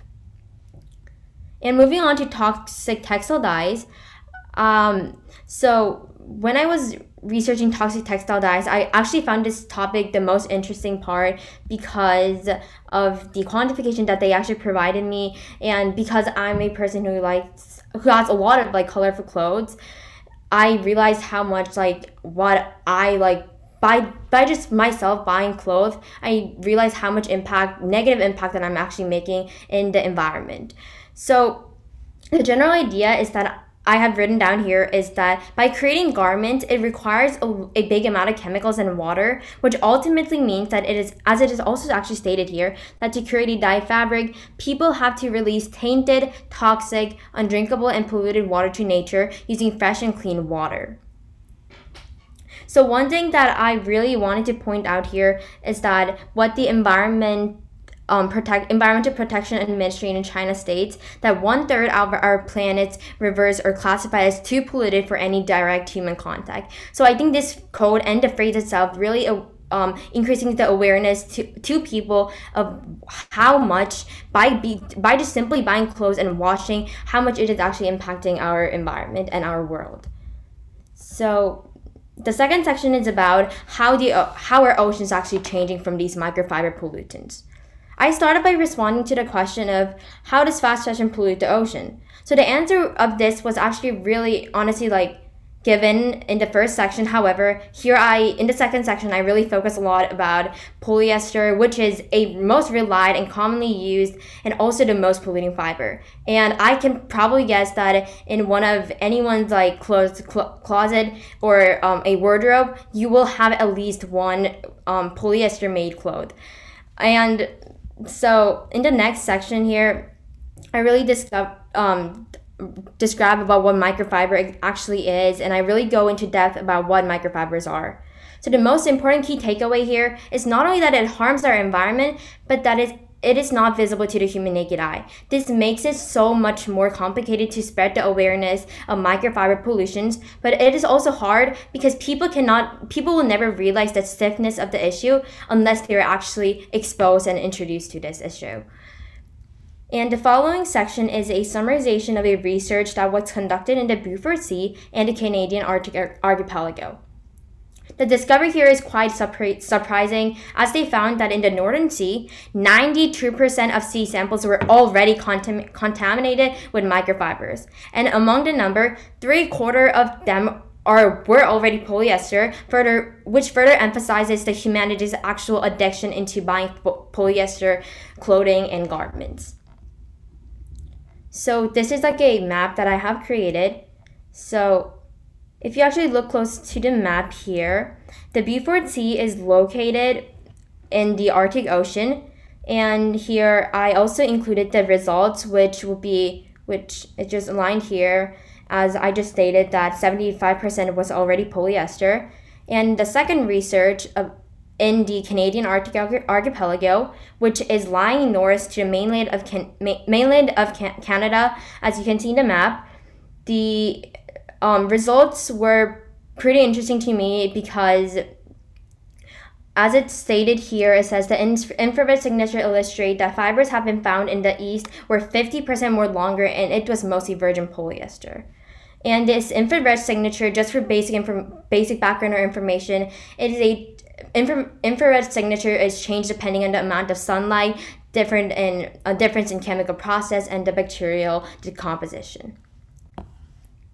So I have also included a link to CNN if you want to know more about polyester fibers. And moving on, I just included a small quote that was said by Steve Allen. And here this is basically I wrote about how the chronic microfiber exposure causes cellular changes in fish and may disrupt endocrine systems. So these are some of the background information about these Japanese Medica fishes that were used during this particular experiment. And below this, these are some of the results. And ultimately and overall, after reading a long documented and results PDF, I have found that the exposure of highly concentrated chronic microfiber exposure led to damage of conditions for fishes. So we can already quite see that microfibers are not a good resources for fishes or any kind of marine animals. And lastly, for this section, I wrote about how fast fashion and as companies are trying to fit the demands of following the trends of people and trying to create as much pieces as possible so that they can make some kind of profit out of it, they are basically mass producing clothes. And unfortunately, the amount of water that takes up to make a single garment is extremely high. Manufacturing one t-shirt is equivalent to 2,700 liters of water. And realize that this amount of water is also equivalent to the amount of water that a person will drink in a 3-year period. So that just emphasizes how much water that is needed to just create one single t-shirt. So here I would just like to mention an example that I have included, which is in Aral Sea, once known as the Fourth Colossal Lake and currently lying between Kazakhstan and Uzbekistan, have actually fully dried up because as fashion industries continue to develop and grow, basically they have to use more water, and because of this excessive usage of water, Aral Sea had to dry up eventually, which they have dried up right now. So moving on, last section is about how people can actually reduce fast fashion. I started this section with more of a positive note that more companies in the status quo, more organizations, more small businesses, and even large businesses are really trying to change their initiatives to make renewable and sustainable garments. So along the way, I have met many standard and extremely exemplary organizations and small businesses that have been really concerned with microplastic pollution and have already made a small step towards solving it. So one of the most famous brands of all times, as I'm pretty sure a lot of people know is Patagonia, which is a sustainable company that is leading the world towards decreasing microfiber pollution. So Patagonia's original clothing has actually created a huge amount of microfibers, and after the company actually realized how much microfibers they are producing, they have started to take multiple actions. And these are some of the plans right over here are some of the plans that Patagonia is currently working on to lessen microfiber pollution from wardrobes and garments that they are creating. Next is ArcGIS company, which this company actually released a microfiber filtration technology that removes microplastics at the 2019 IFA. So they have created an environmentally friendly washing machine using PET bottles, and the importance of this PET bottles is that a single washing machine that they have created, this washing machine tub is created using nearly 25 million PET bottles. So they are really exercising this recycling process, but also in these washing machines, they have a microfiber filtration technique added so that they can also prevent harmful fibers being released to the sea, which can protect a lot of marine animals. And here we have some organizations like Marine Leisure Solutions, and they're aiming for people to respect the resources of plastics rather than just trashing them out on the beach or the waterways. And in order to do this, they have created 6 key objectives that will convey ideas about marine waste and debris. So first is raising awareness. Second is researching for more facts and additional facts, so that they can grasp more ideas about what microfiber pollution is. And third, by promoting the best policies. Next, by spreading knowledge. Fifth, by enhanced recovery. And lastly, by preventing pellet losses. And lastly, one of the major key takeaways that I was aiming from my story map was what you and people in general can do to decrease microfiber pollution. First of all, you can choose clothes or fibers like linen that has a low water consumption. Second, you can choose a sustainable brand like Patagonia, Levi's, or H&M. You can also wash your clothes less often, so maybe once or twice a week, not like every single day. And you can also hesitate before dumping out your old clothes, and maybe you can wear once or twice even more, because that can even make a huge difference. And you can be open in using secondhand or rented garments. So there's a lot of shops out in the internet that has been booming nowadays, like called Depop and ThredUp. And these websites actually provide you a really high quality of clothing, so you can shop in those brands. And you can also do some research and learn more about the clothing brands you buy from. You can donate your baby or old clothes that you do not want or need anymore, so people can use it as a second hand. So you can sell it online in websites like eBay, Poshmark, and Etsy. And I'm pretty sure there's more brands out there that you can actually do that. And you can even donate in your local thrift stores or in a used clothing stores. You can use social media like Facebook Marketplace. I know that a lot of people use this Facebook Marketplace. You can get a really great deal in those websites as well. And you can also drop your clothes off in shopping mall textile bins.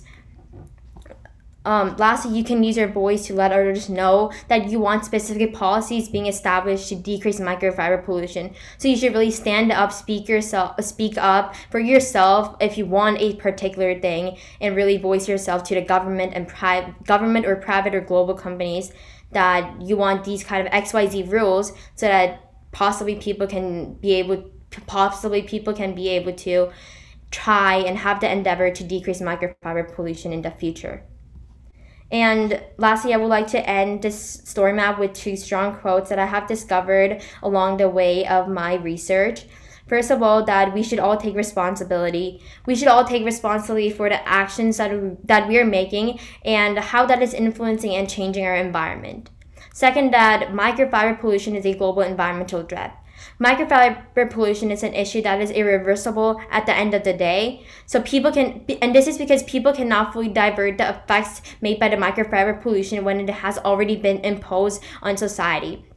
And this is why we as humans should all try our best to protect our environment in the best way possible. And slow fashion is the only sustainable future for the industry and our planet. And that is the end of my presentation. Thank you very much for everyone who has listened all the way along. And I'm hoping from my small effort and endeavor to actually tell people around us about the seriousness of marine water pollution from microplastics and the fast fashion industry, people will able to change their behavior and also help to decrease microfiber pollution and create a better environment around them. Again, thank you so much. I am very honored and grateful that I was able to speak in this very huge event. And thank you, Tara, for always helping me and along the way of always helping me and looking over my story maps multiple times together. It has really helped me a lot. And also Miss Ingar, who really helped and directed the entire lecture during our Eco Ambassador program. Thank you so much, and I really appreciate everything that the Eco Ambassador program has provided for me. This is so amazing, Ashley. Thank you so much for the entire story map. It's very, very exhaustive, and I think it will really motivate a lot of us to become more microplastic conscious and see where we can get, and the list that you have. I think it's really amazing to make people aware and take up responsibility. I completely agree with you on that, and I hope to be able to share since you and I are from the same town, I hope to share your story map to our mayor and the rest of the Melbourne Climate Action Group here as well. So congratulations on your fantastic work. Moving on to a very important section now, and thank you, Andrew, for waiting so patiently.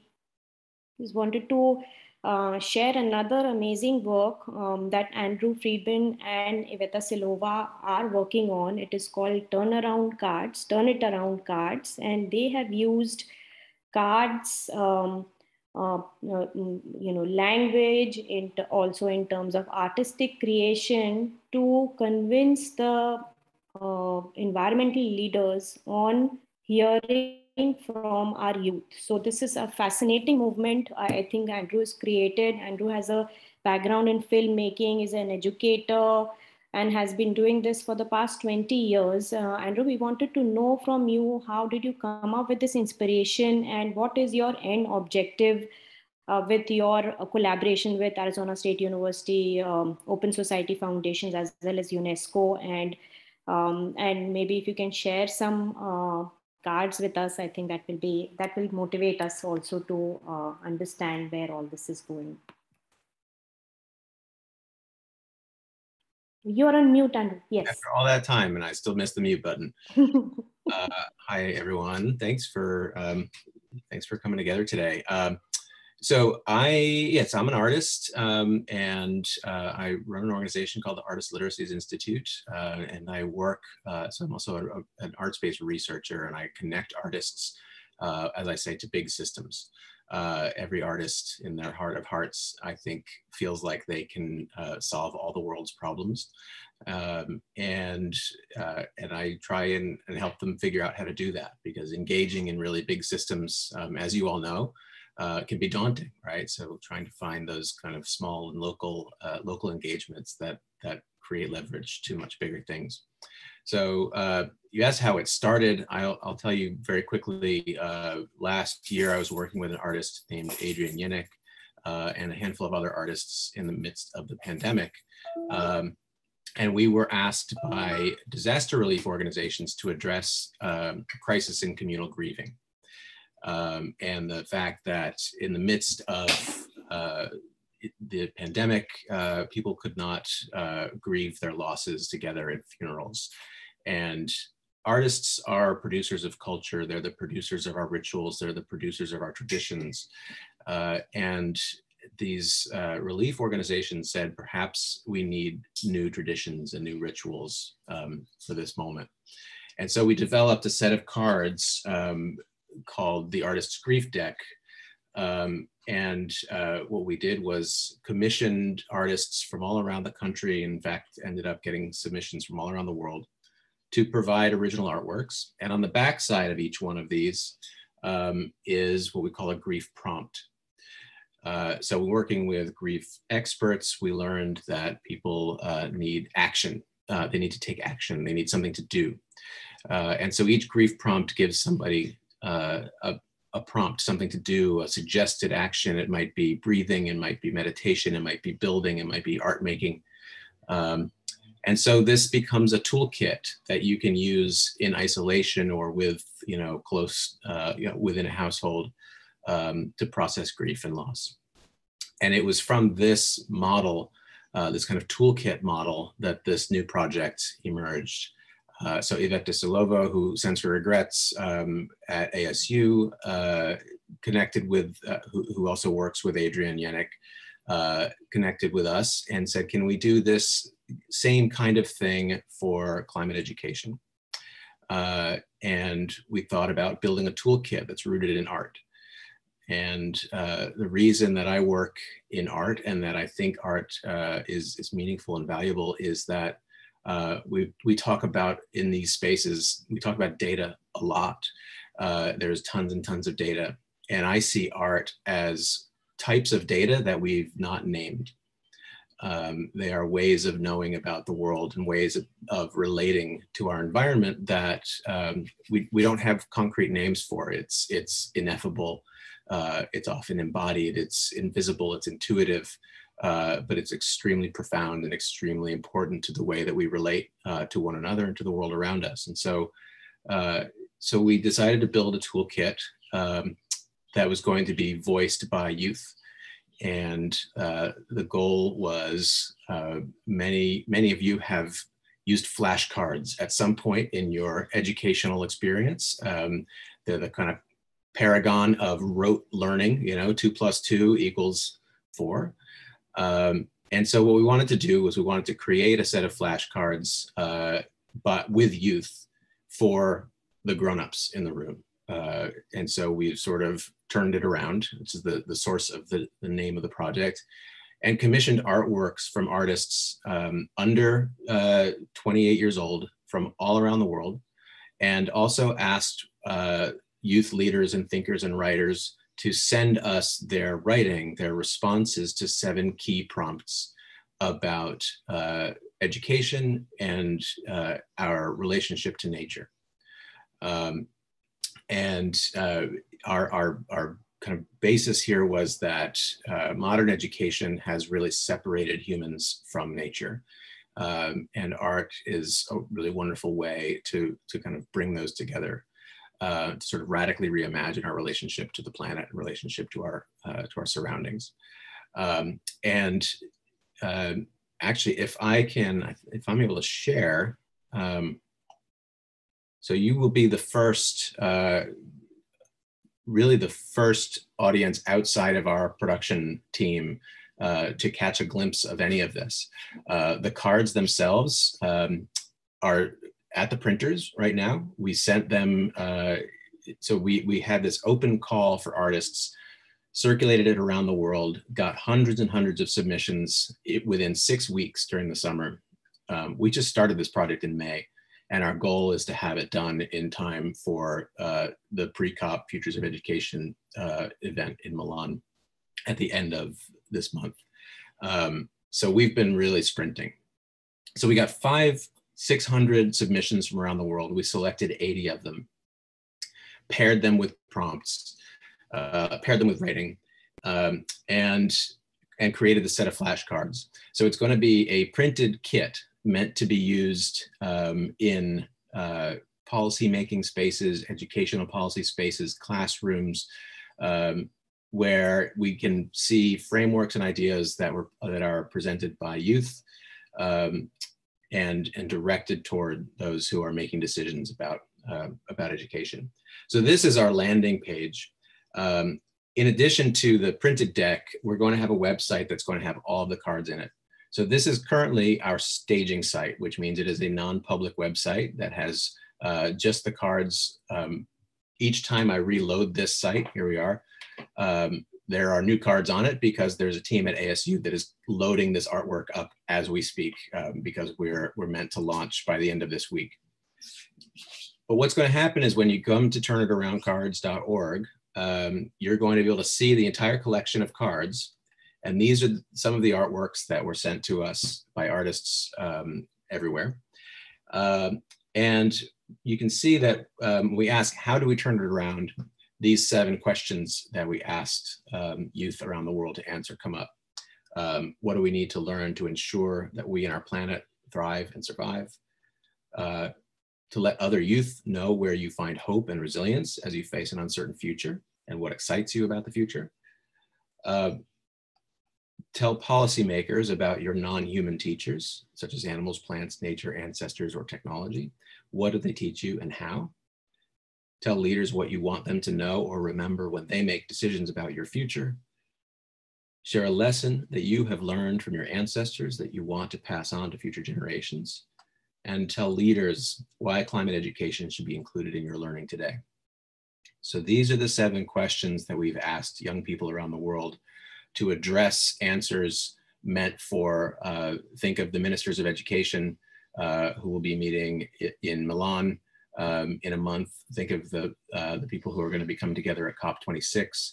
These kinds of events, these kinds of spaces, we feel this is going to be a workshop and learning tool here. So young people like the folks on this call will be able to go in with a deck of these cards and have a structured discussion and an opportunity to present these views and frameworks. And if you click on any one of these, you're going to be brought to all of the cards that answer that question. So here's an artwork. We go to it. We see that it's called minimalism. We click on it, and we can see the artwork was made by an artist in Michigan. The writing that's associated with it was given to us by a young writer in Zimbabwe. And here is an answer to that question, to that prompt. So there will be 84 of these cards, and also a set of what we call partner cards. So student organizations, such as Students Organizing for Sustainability, the Global Youth Biodiversity Network, the Donut Economics Action Lab. We've got a whole number of partners who have also provided their frameworks to a set of cards. And the card deck is also going to include a bunch of statistics and facts that are going to help drive these discussions. So we're going to put this all into a box. We're going to get it into your hands and set you loose into classrooms and conference rooms and meeting rooms to put this to work. And hopefully through the combined actions of art, that ineffable kind of intuitive way that we respond to art with these more concrete frameworks and ways of thinking that are provided by you young people, something is going to give. And we might be able to turn it around. This is so fantastic, Andrew. Thank you so much. I feel that our next workshop or our next meeting should start with your card to set the stage, and then we can get into our, whatever our topic is. So this is fantastic. And we hope to, also learn from your experience and also from maybe with us to see how we can use these in classrooms. Maybe we need to develop lesson plans. I know Betsy's here. Maybe she can give us some thoughts on how this could be done. But thank you so much for sharing the first preview, and we are so lucky that we got to see it first, and then the COP26 leaders and education ministers will be following soon. So this is fantastic, and congratulations that you were able to do this in such a short time. I think this is what is needed when we have to tackle climate issues. We have to get it going, get our initiatives going in the fastest mode so that we can send out those voices to everyone. So thanks for sharing your presentation. I'll hand over to Tara for another section which talks about teacher resources, and this could be a great segue into how we can use these Turnitaround cards as well as story maps on our platform that she's been able to develop so far. I don't know if she's around. I'm here. I was having some internet internet issues, but they seem better now. And thank you so much, Andrew. I just wanted to say that I feel that whether we intend to or not, all of our sessions always end up coming to this point of the critical role of art in helping to, inspire our imaginations to think of new ways of being, new ways of solving these problems. So we are very excited to see how we can integrate these. So I'm gonna share my screen and I'm gonna walk you all through our work so far in developing this Mission 4.7 platform. I think that's what this side event was titled, right? Our pre-launch event. So this is kind of the culminating event. And the reason why we wanted to focus more of the session on hearing from students, hearing from people who are developing these innovative resources, because the goal of this platform really is to share all these different resources and help connect those to standards that hopefully educators can use to kind of connect the dots with the curriculum that they're working with now, and how to make those links to these SDG 4.7 issues, sort of how Dr. Tibbetts was mentioning that link is what we want to support within this. So I'm going to kind of walk you through some of the resources we've been developing in preparation for the launch of this platform. And really our goal is to have all in one place this set of implementation guidelines, learning expectations, teaching and learning resources to support different education stakeholders, from policymakers all the way down to educators and students, community, grassroots activists who are doing this work. And we started this work earlier this year by creating our content contributors hub. So that's the first thing I want to show you here. So this is on our ed4sd.org website, and this content contributors hub, our goal was to kind of share this out with those in our Eco Ambassador network, other youth organizers in our network, to give them kind of some tools and ideas to start creating lesson plans and resources that we could use to populate this hub that we're creating. So on the content contributors hub, we have in this read section, we have links to the online course for the Age of Sustainable Development, which was developed by the director of our center, Professor Jeffrey Sachs. There's also a link here to some online chapters of the book on Google Books. Then in this watch section, we have a link to a Udemy course, a free Udemy course that we developed that it's called SDG 4.7 Across Curriculum and Education Spaces. And that is mostly intended for educators and education decision makers to start thinking about how to integrate these issues into policy, teacher mindset, pedagogical practice, how to connect with communities, and then how to measure and assess the progress toward this work. And then we have our Get Ideas section down here. So here we have kind of a video resource that walks through some ideas for how content creators can start thinking about how to apply some of the case studies or some of the actions you're taking in your communities and build lessons around that that are really focused on solutions and kind of bringing the standards to life with real life examples. And then, so we have the toolkit there as well. I got everything. So the toolkit looks like this. It has some examples of the kind of framework that we ask contributors to use, Understanding by Design, which is a framework that was developed by scholars Wiggins and McTighe, and it's used by a lot of educators to kind of ground learning in what are the big ideas, the big essential questions, and then what do you want learners to learn by the end, and then how do you plan backwards to kind of reach that end goal for learning. So our template walks through that kind of process.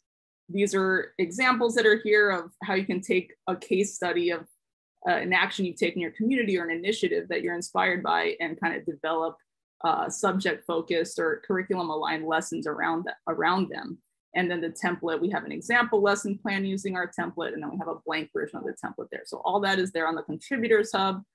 And then the submit section is where content contributors can upload the file of their lesson plan, or they can also use our Google form, which is the same thing where they enter in the fields. So those are all the tools and resources that we have there on our content contributors hub. So we've been working on that for some months, kind of collecting some initial lessons alongside the work we've been doing with Eco Ambassadors to develop the story maps, which we also want to translate into lesson plans. And then we have a couple other pages on the site under this Mission 4.7 tab, Voices of Young Leaders. That's a place where we want to showcase examples of how young people and how classrooms are actually taking these resources and implementing them so that we can kind of show what's working.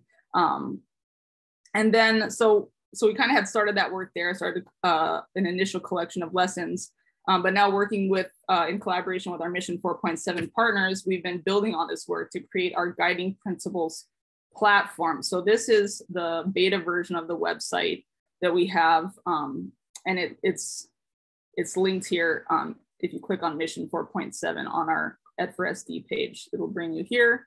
And so we have 7 parts here. So the first part is kind of the big picture. What's our theoretical framework for SDG 4.7? Then part 2, planning principles for implementing SDG 4.7. And this is kind of just walking through some of the big picture, some examples of how different countries and states have worked to try to integrate some of these concepts. So, you know, as Dr. Tibbetts was mentioning earlier, and I think Andrew, you mentioned it too, that when we're thinking about these big problems, the action piece is how we kind of deal with the negative feelings that might, or the feelings of hopelessness that might come along with some of these big challenges. And New Zealand is actually an example of a country that has implemented a climate change and well-being curriculum that talks about eco-anxiety, that has that action civics component, how to take action on these issues. So we have some different examples there in part 2, talking about examples of how some states and countries are doing this already. Part 3 is kind of the main section of this, where we're presenting sample learning expectations, and I'll get to that in a minute. Part 4 is where we talk about lesson planning for SDG 4.7. So that's more for a teacher audience. Then we have teacher pedagogy and professional development, and that talks about both in-service, pre-service, professional development for school leaders as well.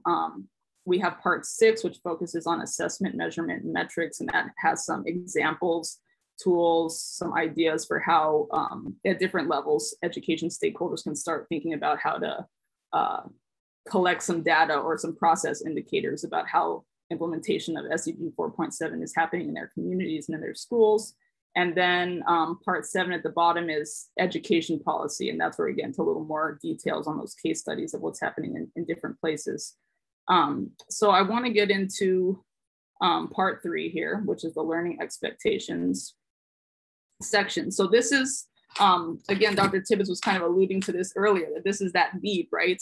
How can we integrate all these big ideas when teachers, you know, have a curriculum they're working with, you know, have all these, you know, challenges that they have to overcome to make time, to make space to integrate these concepts in their teaching and learning. So our goal was really, you know, how can we create something that can be helpful and easy to integrate into as many curriculums around the world as possible? Of course, you can't make something that's going to fit everywhere, but hopefully there's something for everyone here in what we're working to create. And so the approach we took was starting with UNESCO's learning objectives. And I believe I have those on a tab here. So I think this is from 2017. UNESCO released these learning objectives for the Sustainable Development Goals. And what we did was we took these goals and tried to map them to examples of state and country curricula, starting with New Jersey. And the reason we chose New Jersey is because it's the first state in the US to plan to integrate climate change education across standards K-12. It's also one of the first states in the country that has committed to diversifying and creating a more inclusive curriculum with the Amistad Commission that integrates Black history into, you know, across subjects, again, K-12. So these are 2 good reasons why New Jersey is kind of a welcoming place for the kind of ideas that we're pushing here. And our goal is to do similar mapping exercises with other country curriculum to further refine these learning expectations. So with the UNESCO standards here, it was a great starting point. However, the way it's organized is there's 15 learning objectives per SDG. So for each of the 17 SDGs, there's 15, and they're broken up into 3 categories: cognitive, social, emotional, and behavioral learning expectations. So while this is a useful framework, the standards lack grade level specificity. And so the same standards are intended for kindergarten up to high school and, you know, lifelong learning beyond that. And they don't necessarily map easily to the kind of core curriculum standards that educators are familiar with. So our aim with the mapping exercise and development of these learning expectations was to kind of bridge that gap and using the state curriculum to guide us on adapting the UNESCO standards to be more applicable to specific grade level standards that teachers are more familiar with. And we started with the sciences and the social science standards. So here on the site is where you can explore what we have so far. So this section here just kind of explains what I just explained about our process.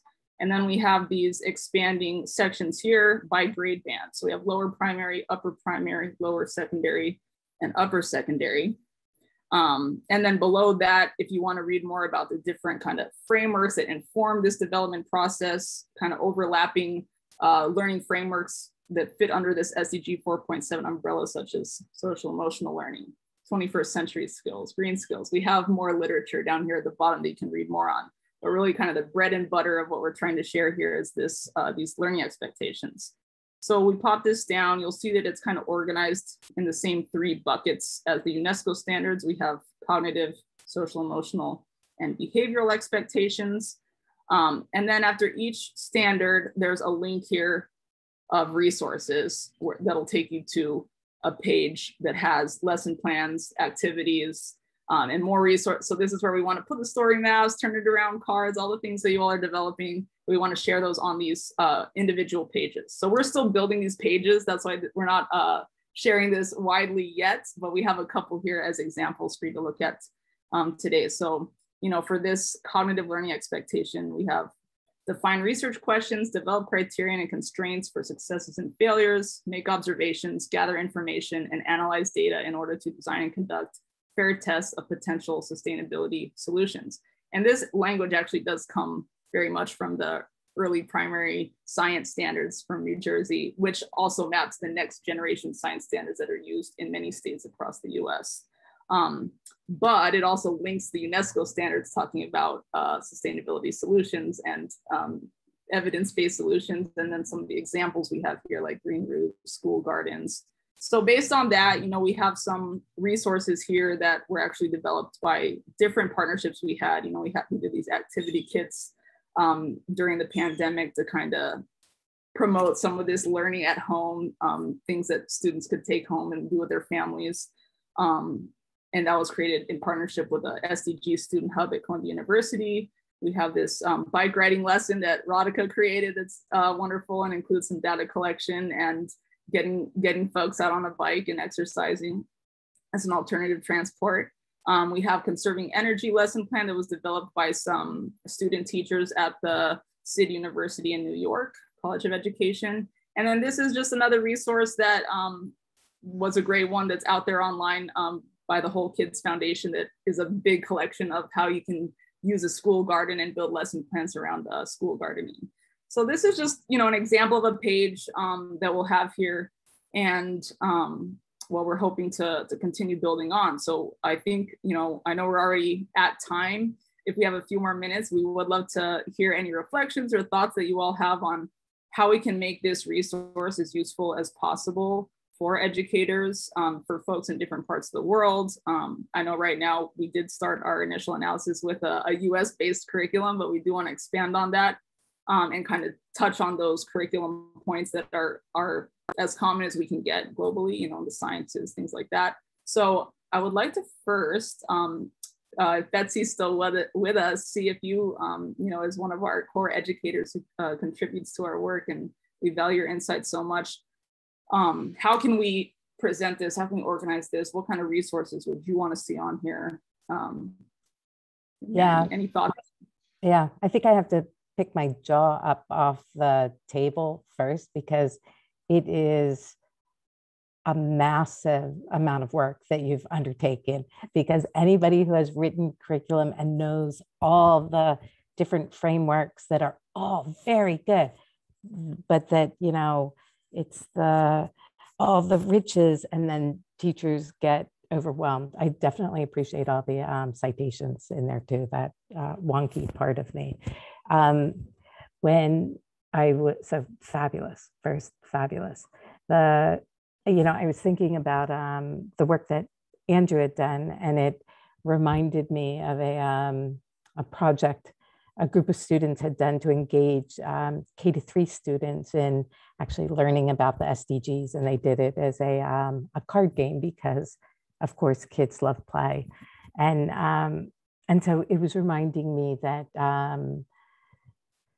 like little snippets of video, I mean, I leave here so inspired by, you know, all the work that I've seen. And I think sometimes that's what we miss, even in the most well-organized, perfect lesson plan that, you know, which, you know, is probably the dream of many educators in, you know, the pandemic world today.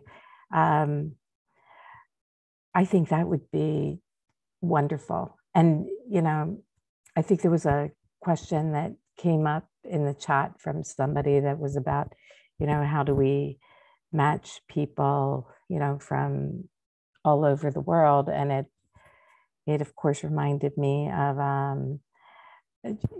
Radhika, when you introduced us to Bluebell International and having like that kind of discourse at an educator level.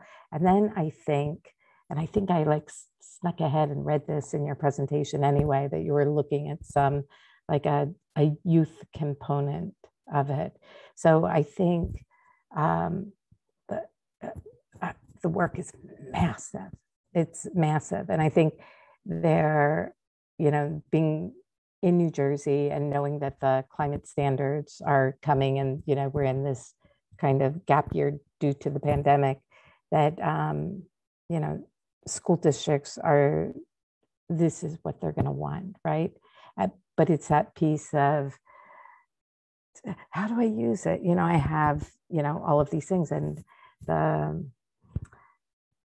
you know, I go back to what, Tara, I think I've heard you talk about a lot. I think it might be your background in maybe community building or community organizing or something like that. And so I think that figuring out how that can work. And then I think, oh, okay, eco ambassadors who are here right now to do this, you know, presentation. And it made me think, all right, would we make the commitment to take, you know, each one of your storyboards or some aspect of your work and transform that into something that would appeal to students and then also appeal to educators who may have that, it's got a list of standards, because when I put my lesson plans or my unit plans, you know, into the system, it's going to force, you know, the only ones that may be populated are the named standards. So I think I will ask that question right now. Ashley, Sophia, Tatiana, and I know we can easily get Chris in. How about that?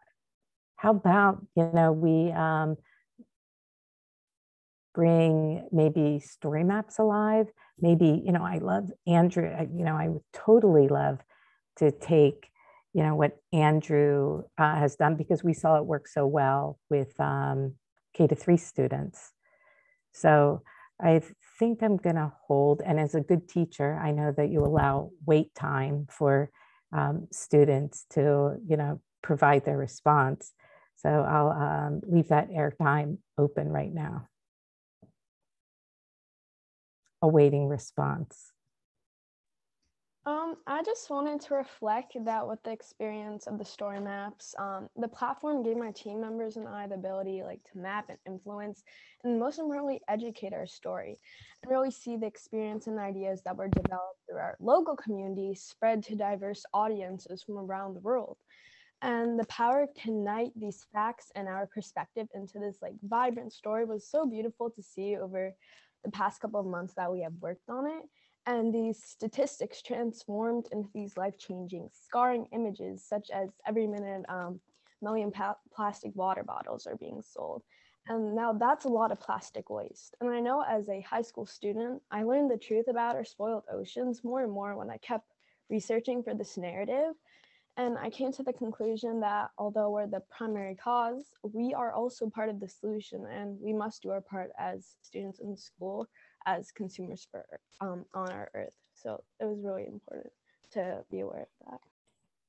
Tatiana, as the teacher of the open-ended question, how do you see then youth taking that message forward? How do you envision yourself taking that message forward? Because I agree, it was totally powerful, and it was chock full of economics, math, language arts, the arts, social studies, the AP geography, like every single thing that we want to get in there.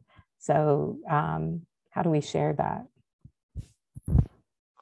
I think we need to apply our passions and be really passionate about like the topic we choose, and get a team together to work on it, and just form a community of active thinkers and find like a solution locally to work on, and keep building on that, see the result of it, and then sort of document your story through this story map, like inspire it or educate it through classrooms. Yeah, I actually kind of love that, if I'm understanding that the right way, that it's doing a story map about how you brought that process to life, because maybe for some people, teachers or students, like having that guidance. And, if there's one thing I learned over the summer is scroll fatigue.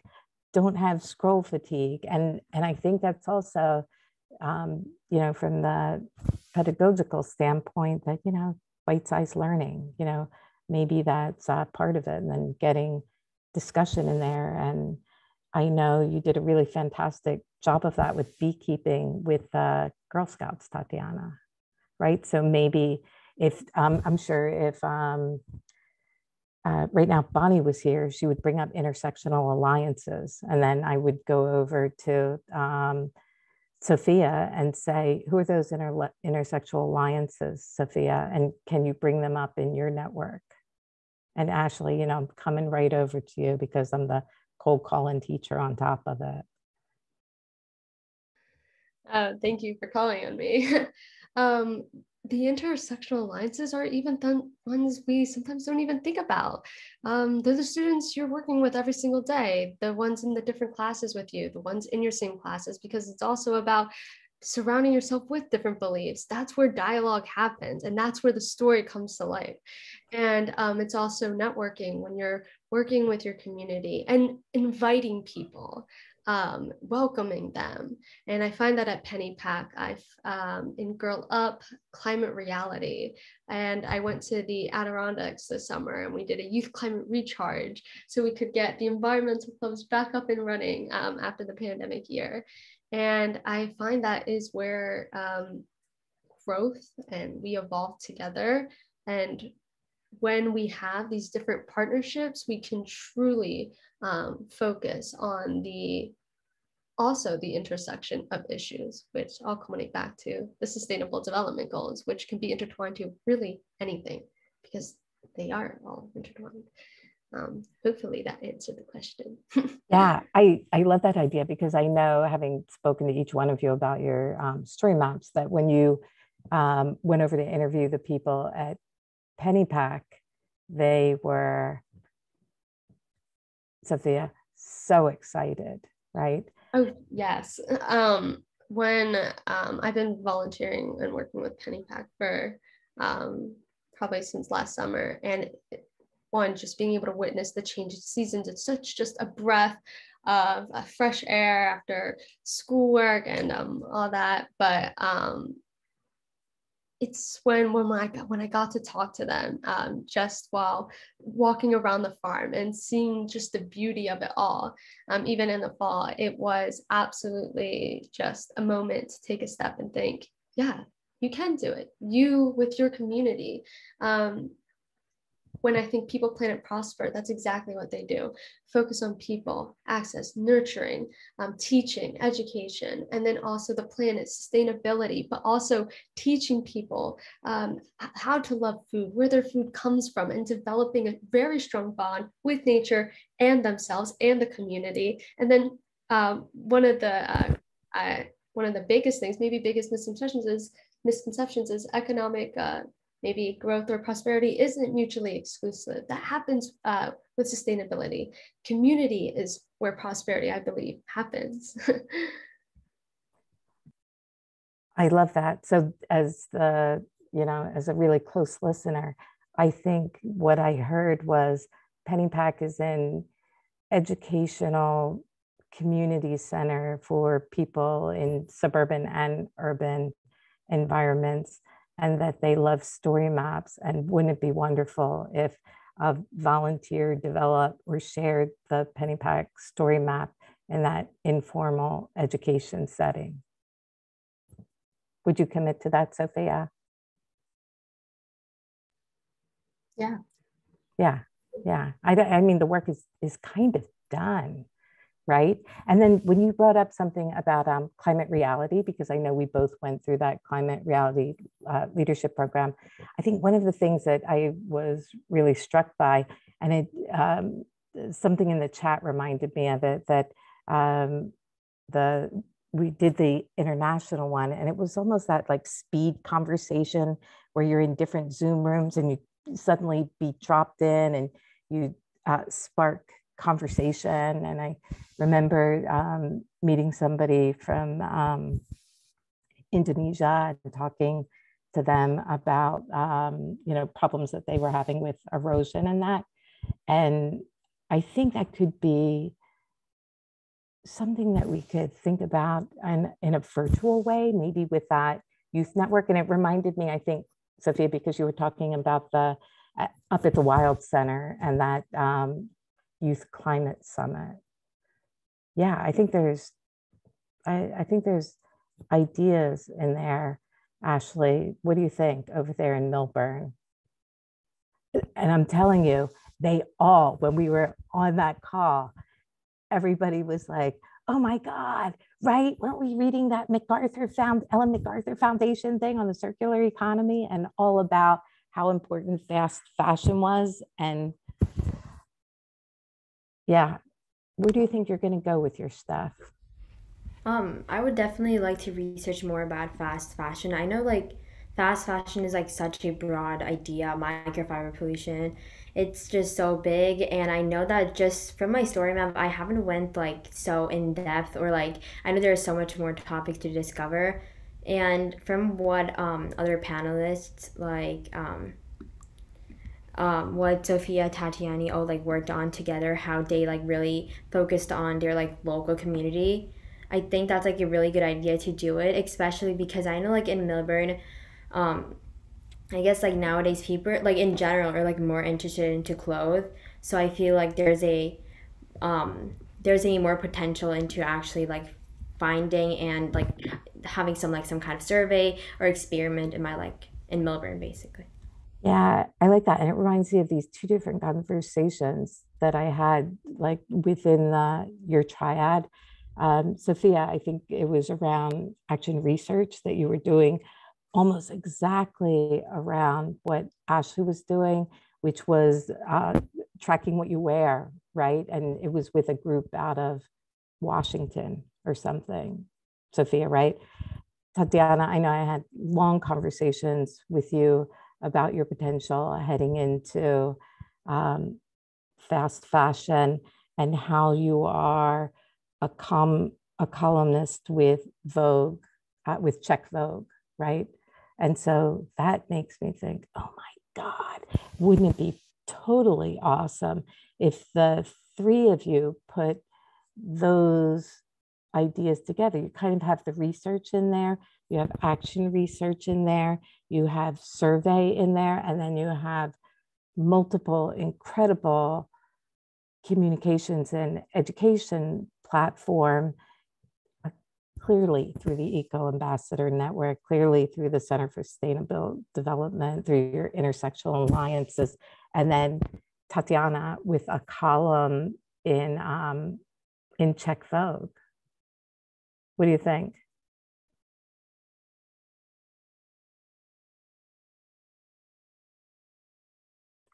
Unmute. Sorry, I think that would be a really great idea to connect us all, because we all have different perspective, different talents we could implement into something that could grow larger and truly influence more people into like learning about sustainable fast fashion, which is basically a part of our daily lives. I mean, we all wear clothes, like we all have something in common with fashion. And I think that's what society really needs to know, and all the impacts that it actually has on us and the environment. Yeah, right. It's crazy cool because then you think about the tying the bluebells in, and suddenly, you start to, you're, in Europe, and then you're in Asia, and then you're in the US, all with, the common theme of youth and fashion. Oh my God, that is like, yeah. Yeah, so I would commit to supporting that project with 4 of you. Chris is in New Hampshire, right? And then I'm sure we could get more on board. Yeah, so I think that's like in the wonderful platform that you've put together. I think it's that spark that as soon as, that building on each other's ideas, that, that kind of action that's, might be a heavy lift for one person, but between, 4, 5, 6, 2, whatever, then suddenly it's, very doable. Yeah. Yeah, I think that would be feedback, or at least, my feedback.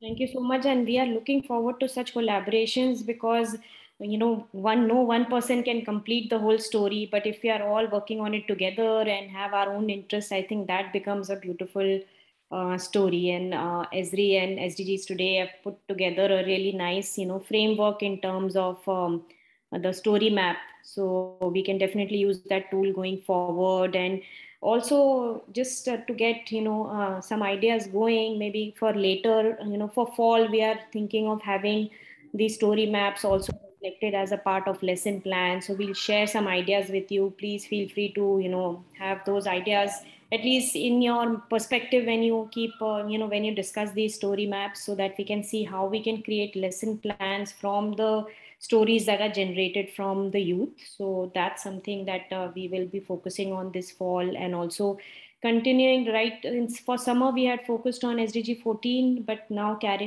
broadening it to many other SDGs and involving again global SDG framework with local stories. So that will continue for fall. And then we plan to do another big New Jersey, New York climate summit around February. So maybe we can culminate all the stories that you would have created with all this amazing collaborations with a summit, which will involve many, like it will be like probably a week-long summit that we are planning. So I think that will be a nice culmination to bringing all the resources together and getting inspired again.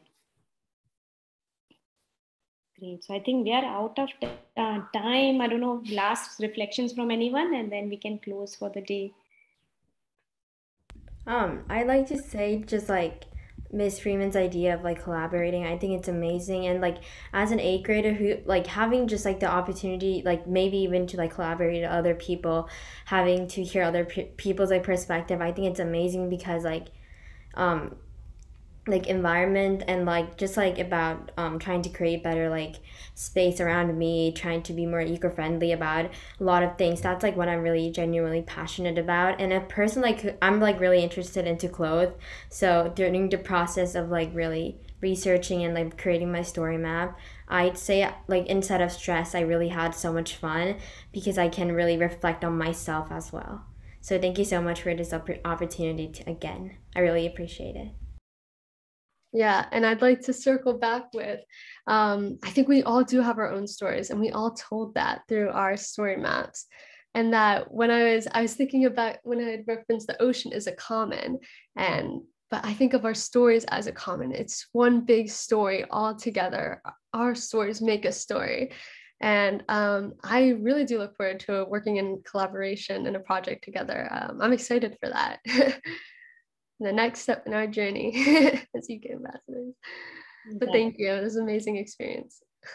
Great. Thank you so much. We are honored to be a part of your story, and so that you are giving us this, amazing opportunity of hearing all your stories and reflecting on our own actions. And we will be the platform to, make your voice heard in a much wider platform. So it's amazing to, come together here. Great. Thank you so much for your time. I know it's getting late, so I'll let you all go, and then we will continue our discussions for sure, and we'll be in touch again. Thank you so much, Betsy, for all your help and inspiration. Of course, it's wonderful. And so I would just ask, because the follow-upper in me says, Sophia, Tatiana, Ashley, maybe Radhika and Tara, you'll connect all of those through Eco Ambassadors, and then we can roll it forward on a schedule that like fits your busy falls that I'm sure you're starting to have, but that we can still make progress and have that February date or whatever, maybe if you set a timeline that we'll shoot for that as a target or something. Perfect. Yeah, great. Have a good evening. Thank you. Thank you. Thank you, everyone. Really Thank you. Thank you. Have a great evening. Thank you.